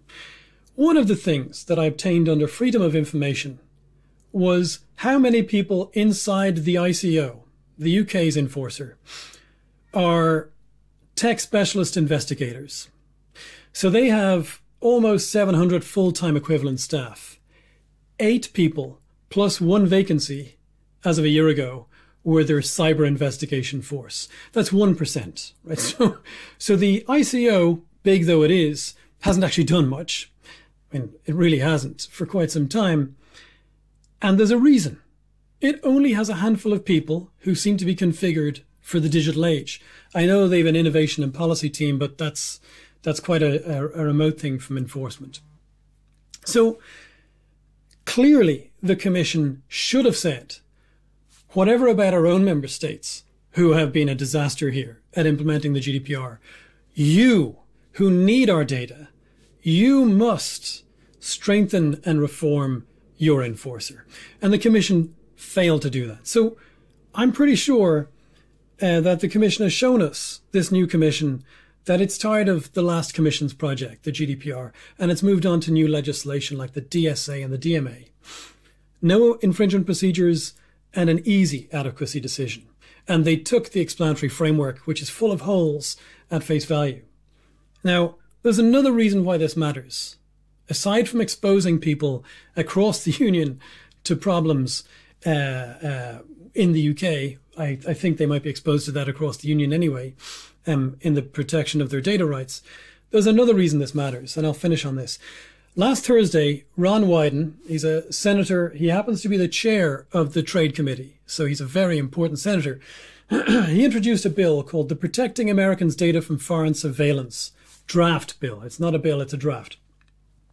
Now, what Wyden's bill says is anyone who wants to process, and they use the term personal data, must have adequate law and adequate enforcement of the law. Now, the reason why the UK shouldn't have got adequacy is that under GDPR 45.2, the Commission should have considered not just the existence of an enforcer, but of the effective functioning of the enforcer, which is the problem with the ICO. It's one thing to have transcribed the European acquis and to have, an in-name enforcer who does things. It's another thing to have an effectively functioning one. The same standard or something very similar is in Wyden's bill. If a country is put on a list of countries that may have a perfectly fine law but don't have any enforcement of it, which would be most of Europe, then under that draft bill, they can be added to a list of countries that cannot receive personal data from the US unless each company involved applies to the Department of Commerce for a license. And that is the same application process that we would need if we were a company to apply for if we wanted nuclear material from the US. Now, the same thing may be happening, we don't know yet, but it may be happening, that has happened in competition and antitrust. Europe talked a very good game for 10 years, but didn't really do much that mattered. And then America came and took the football back and did stuff. And if that happens and the Commission does not take its own regulation seriously and persists in this kind of nonsense without even forcing the UK to take it seriously, we are going to find ourselves in trouble. And that trouble comes in two shapes. One, we might have friction with other jurisdictions who start to take it seriously. They actually believe what we sold them. That would be ironic. And the second problem, I have forgotten now. Anyway, there was a good list of two. I will leave it at that. Thank you very much, Johnny. I think you highlighted very clearly a lot of the concerns that have been raised by civil society following the publication of the European Data Protection Board's opinion. And as, of course, you know, and as the rest of the panel knows quite well, this is very much not the end of the matter. We still have to have this adequacy decision approved by other EU institutions. And as Karen McCullough highlighted, another panelist in the academic session this morning, there is still also the possibility of the decisions, both for the GDPR and the Law Enforcement Directive, being subject to legal challenge. So this is very much still an ongoing conversation in terms of policy making. And I think it's another reason why this event today is just so very timely. And I mean, you also raise a number of other very significant points, which was also highlighted this morning in terms of the fact that we simply can't just frame these conversations in terms of EU policy making. There are now very similar policy making conversations and frameworks being proposed at the federal level within the US. And there are some very significant reforms being put forward among the ones that you now just mentioned, Johnny, in terms of compliance and the two threshold requirement, that it's not just about the legal frameworks that countries have adopted, but it's also about their effectiveness and adequacy in practice, which is a very significant point. And also you highlighted too the concerns about the capacity and resources of data protection authorities in terms of fulfilling what seem to be ever expanding roles and responsibilities, not under just the GDPR and the Law Enforcement Directive, but also under future judgments of the Court of Justice of the EU. They may also be expanded in future in terms of their role as guardians of data protection, quote unquote, as the court has stated. So the importance of the oversight mechanisms in practice is very significant. Equally, that's probably a factor that also was given considerable weight in the European Data Protection Board's opinion, given how well resourced and how influential the UK's Data Protection Authority has been at the EU level. So it's going to be very interesting going forward how the roles and responsibilities of these oversight bodies are going to develop, particularly, as you mentioned, in terms of upcoming frameworks like the EU regulation on AI, and on the also, perhaps in the not so distant future, we shall see who is the optimist among us and who is not. The final adoption of the e-privacy regulation, when that also, I can see some shaking heads there. All in good time, everyone, all in good time. But I think this highlights again what is another important point that Neil touched on, which is where do all of these new compliance rules leave commercial entities, not just the multinationals, but also small to medium businesses. And again, we don't just, place an increasing burden on oversight bodies such as the National Data Protection Authorities, but we also then start to think more about alternatives to data adequacy, like certification, like binding corporate rules, like standard contractual clauses. What are their limitations, and how much further can other mechanisms like certifications be explored? So on that note, I am delighted to introduce, last but not at all least, our final panelist for today. Eduardo, you have been very patient Eduardo Usteron is Global Co-Head of Hogan Lovells Privacy and Cybersecurity Practice. Eduardo Usteron is widely recognized as one of the world's leading privacy and data protection lawyers and thought leaders. With over 2 decades of experience, Eduardo advises multinationals and governments around the world on the adoption of privacy and cybersecurity strategies and policies. Eduardo has been involved in the development of the EU data protection framework and was listed by Politico as the most prepared individual in its GDPR power matrix. That is quite the accolade, Eduardo. Based in London, Eduardo leads a highly dedicated team advising on all aspects of data protection law, from strategic issues related to the latest technological developments such as AI and connected devices, to the implementation of global privacy compliance programs and mechanisms to legitimize international data flows.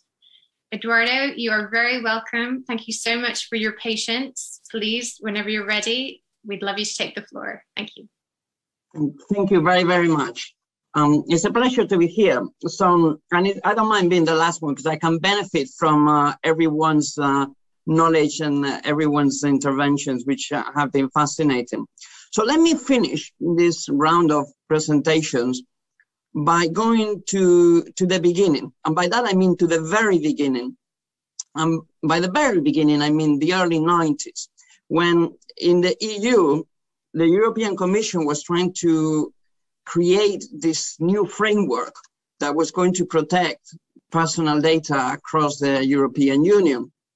And at the time, the EU had this dilemma of how to ensure that this new framework that was being created was really going to protect the data in the face of what we could call data globalization, the fact that data was starting to really flow on the internet. And we take that for granted today, but 25 years ago, that was quite a new thing.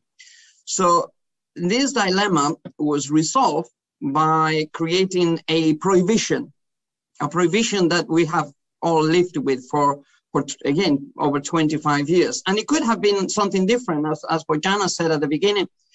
They could have come up with a completely different approach. But they went for a prohibition on international data transfers to unsafe or inadequate jurisdictions. And of course, one of the solutions to overcome that was to create this concept of adequacy. And that, as we can all see, is not new.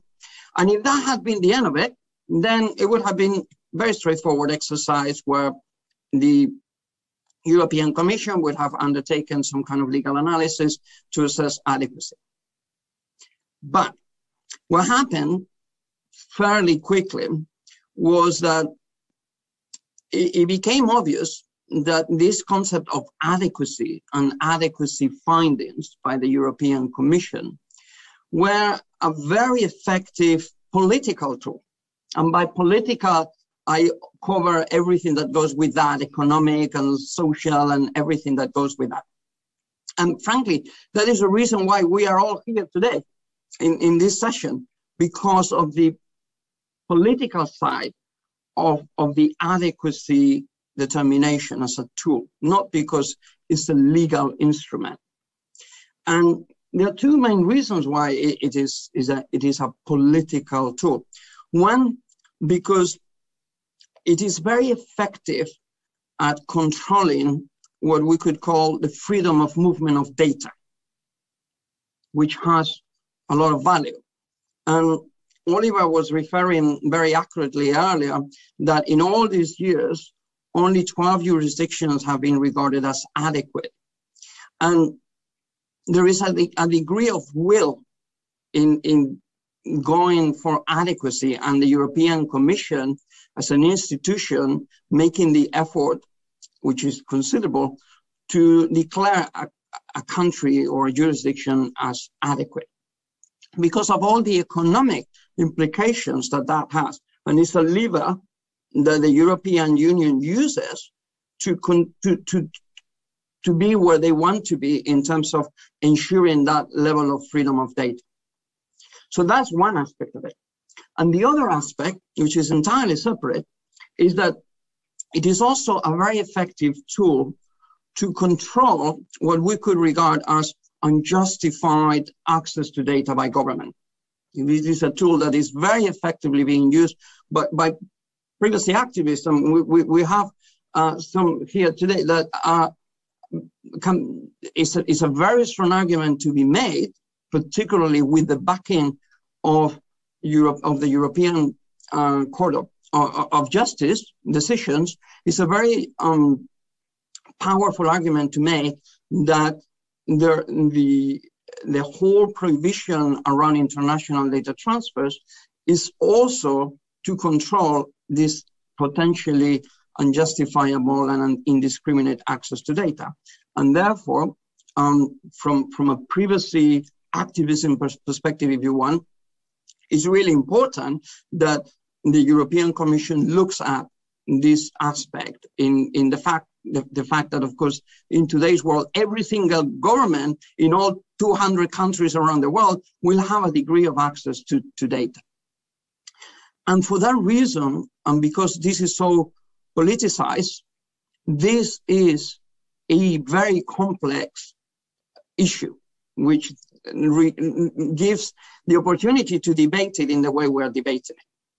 If we thought for a moment that we could take the politics out of it and we just look at it as a pure legal assessment, it would be very straightforward, because European data protection law and the GDPR doesn't say the European Commission can give adequacy to a country that copies our law. It says that the European Commission is empowered to give an adequacy finding to countries that have an essentially equivalent level of protection. And that is a legal assessment. The UK, it is pretty obvious that is pretty much identical to the rest of the EU in terms of data protection law. And yes, we can debate the effectiveness of the regulatory authority, and yes, we can debate the nuances of how that law is the GDPR is interpreted. But in essence, it's identical. And I tell you that because the organizations, the hundreds of organizations that I work with, approach it in exactly the same way. They don't differentiate. And of course, we are all aware of the different interpretation. And yes, the UK, the ICO has always been more progressive than the French CNIL or the Spanish Data Protection Authority. But it's all part of how you interpret the same body of law. So I think it is really interesting to just approach this from a legal perspective, but also, as we can see, from a political perspective. And I think the decision that I guess at one point needs to be made is when we stop doing politics and when we really focus on the legal assessment. So I'll leave it there.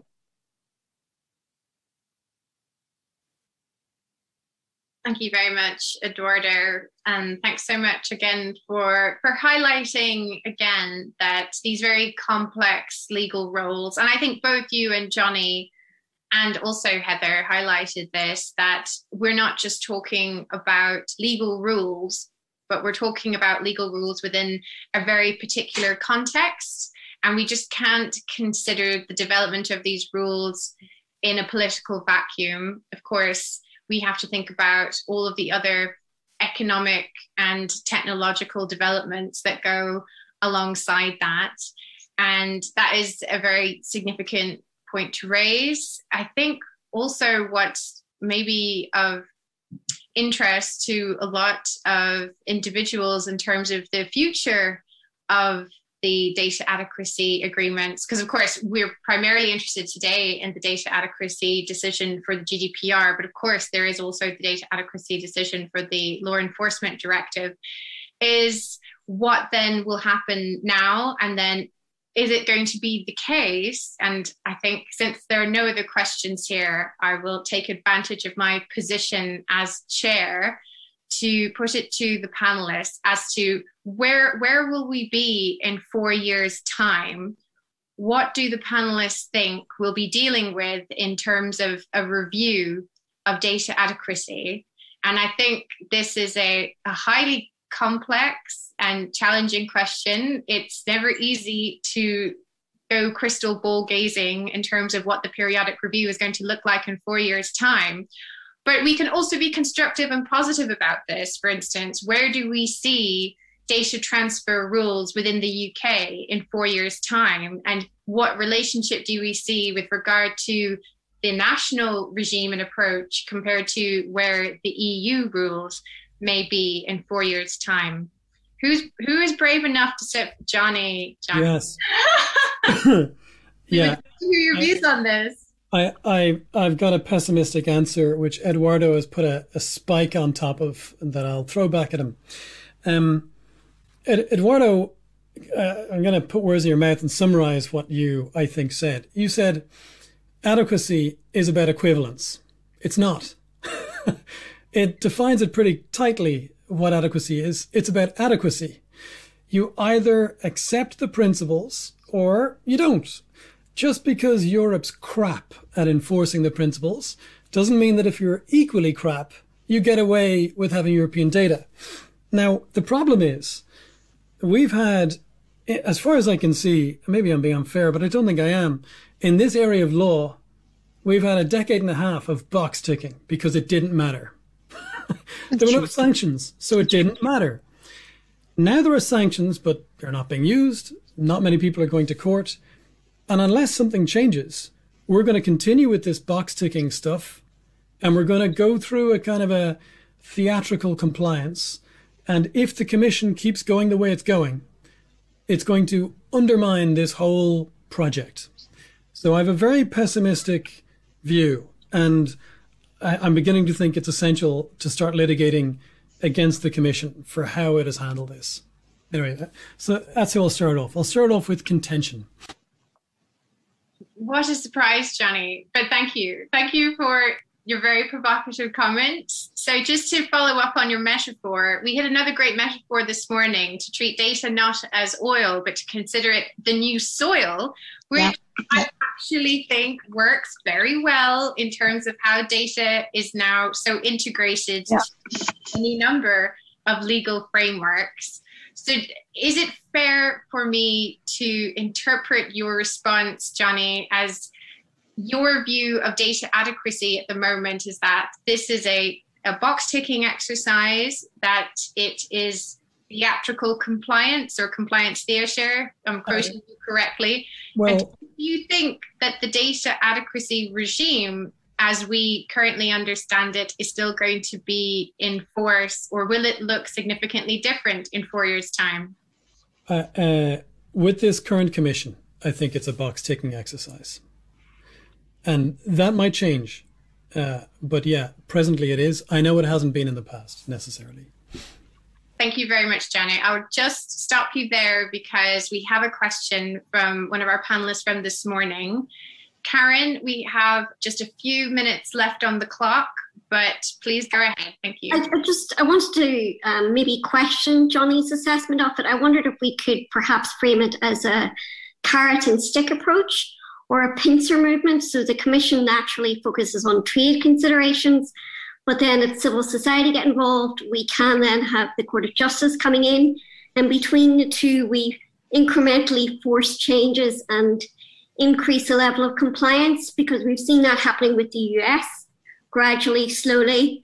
For the third time, they're seeking an adequacy assessment. It's taking too long, but arguably they are raising their standards over time. And maybe it's through this carrot and stick mechanism, the adequacy decision being offered as a carrot by the Commission and the court coming along as a stick afterwards.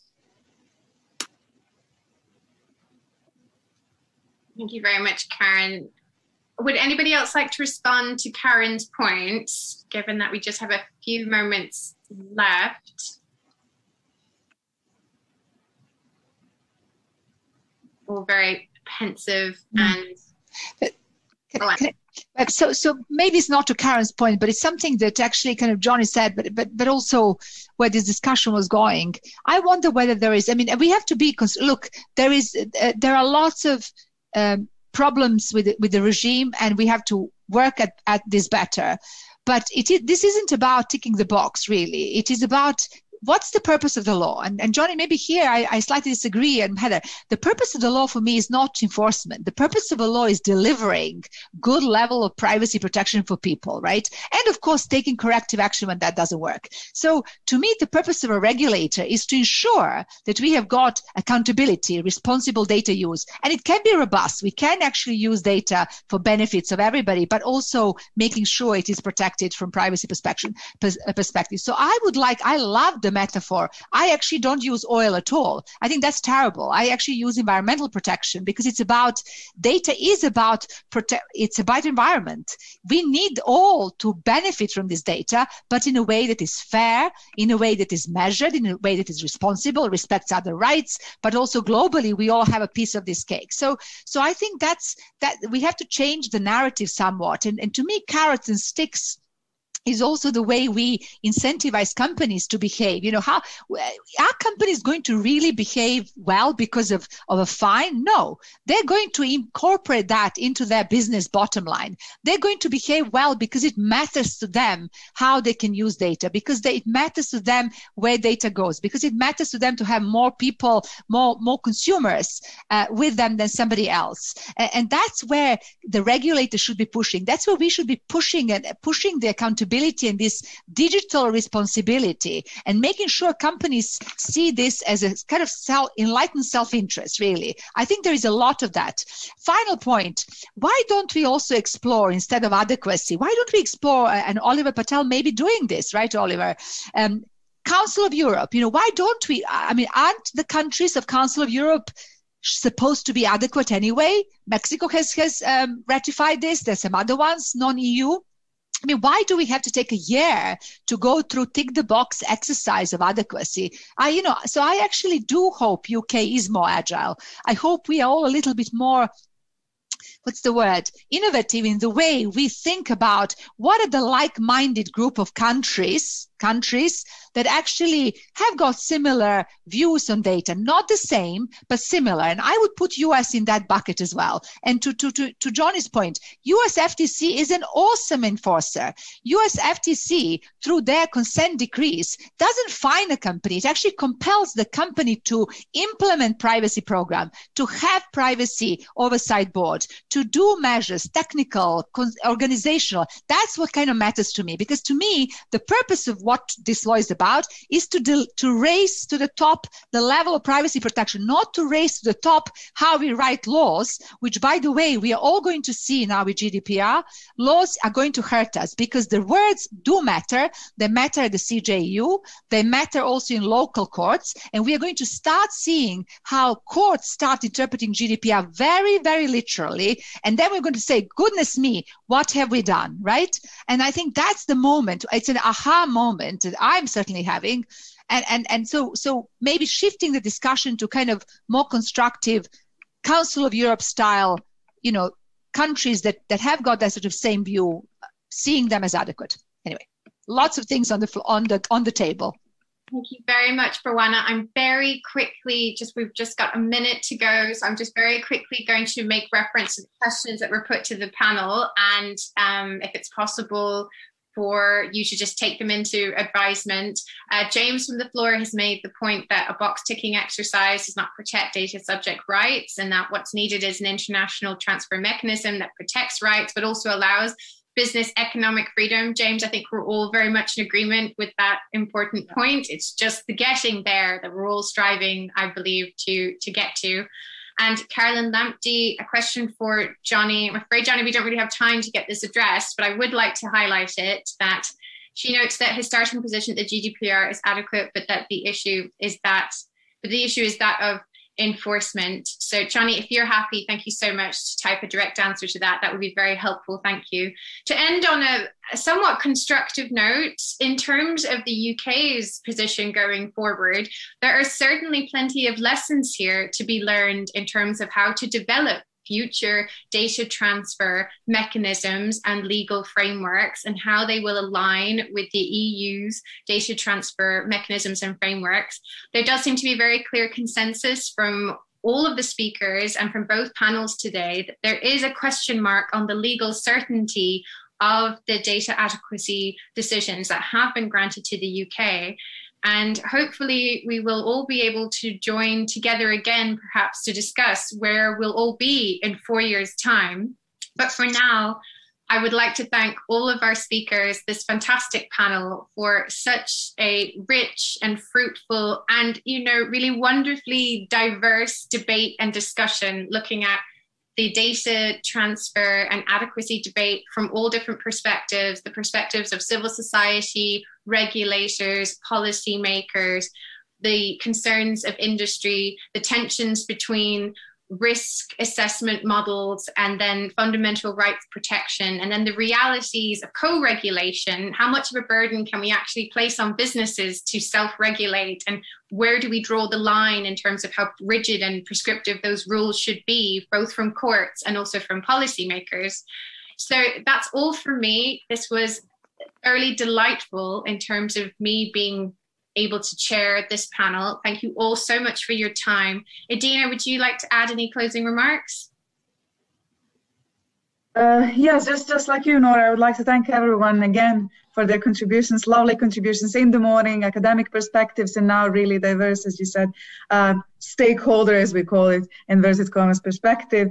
So I do hope we can continue these discussions, and we have 3 additional events in this project, and you might be interested in attending or speaking at one of them. So please do get in touch. The next one is on 23rd of June, and it's on data protection concerns in cross-border research and practice. So again, thanks to the audience, and thanks, Nora, for co-hosting and chairing this second panel. And of course, thanks to Dali for her immense work in the background and organizing all of this. Thank you.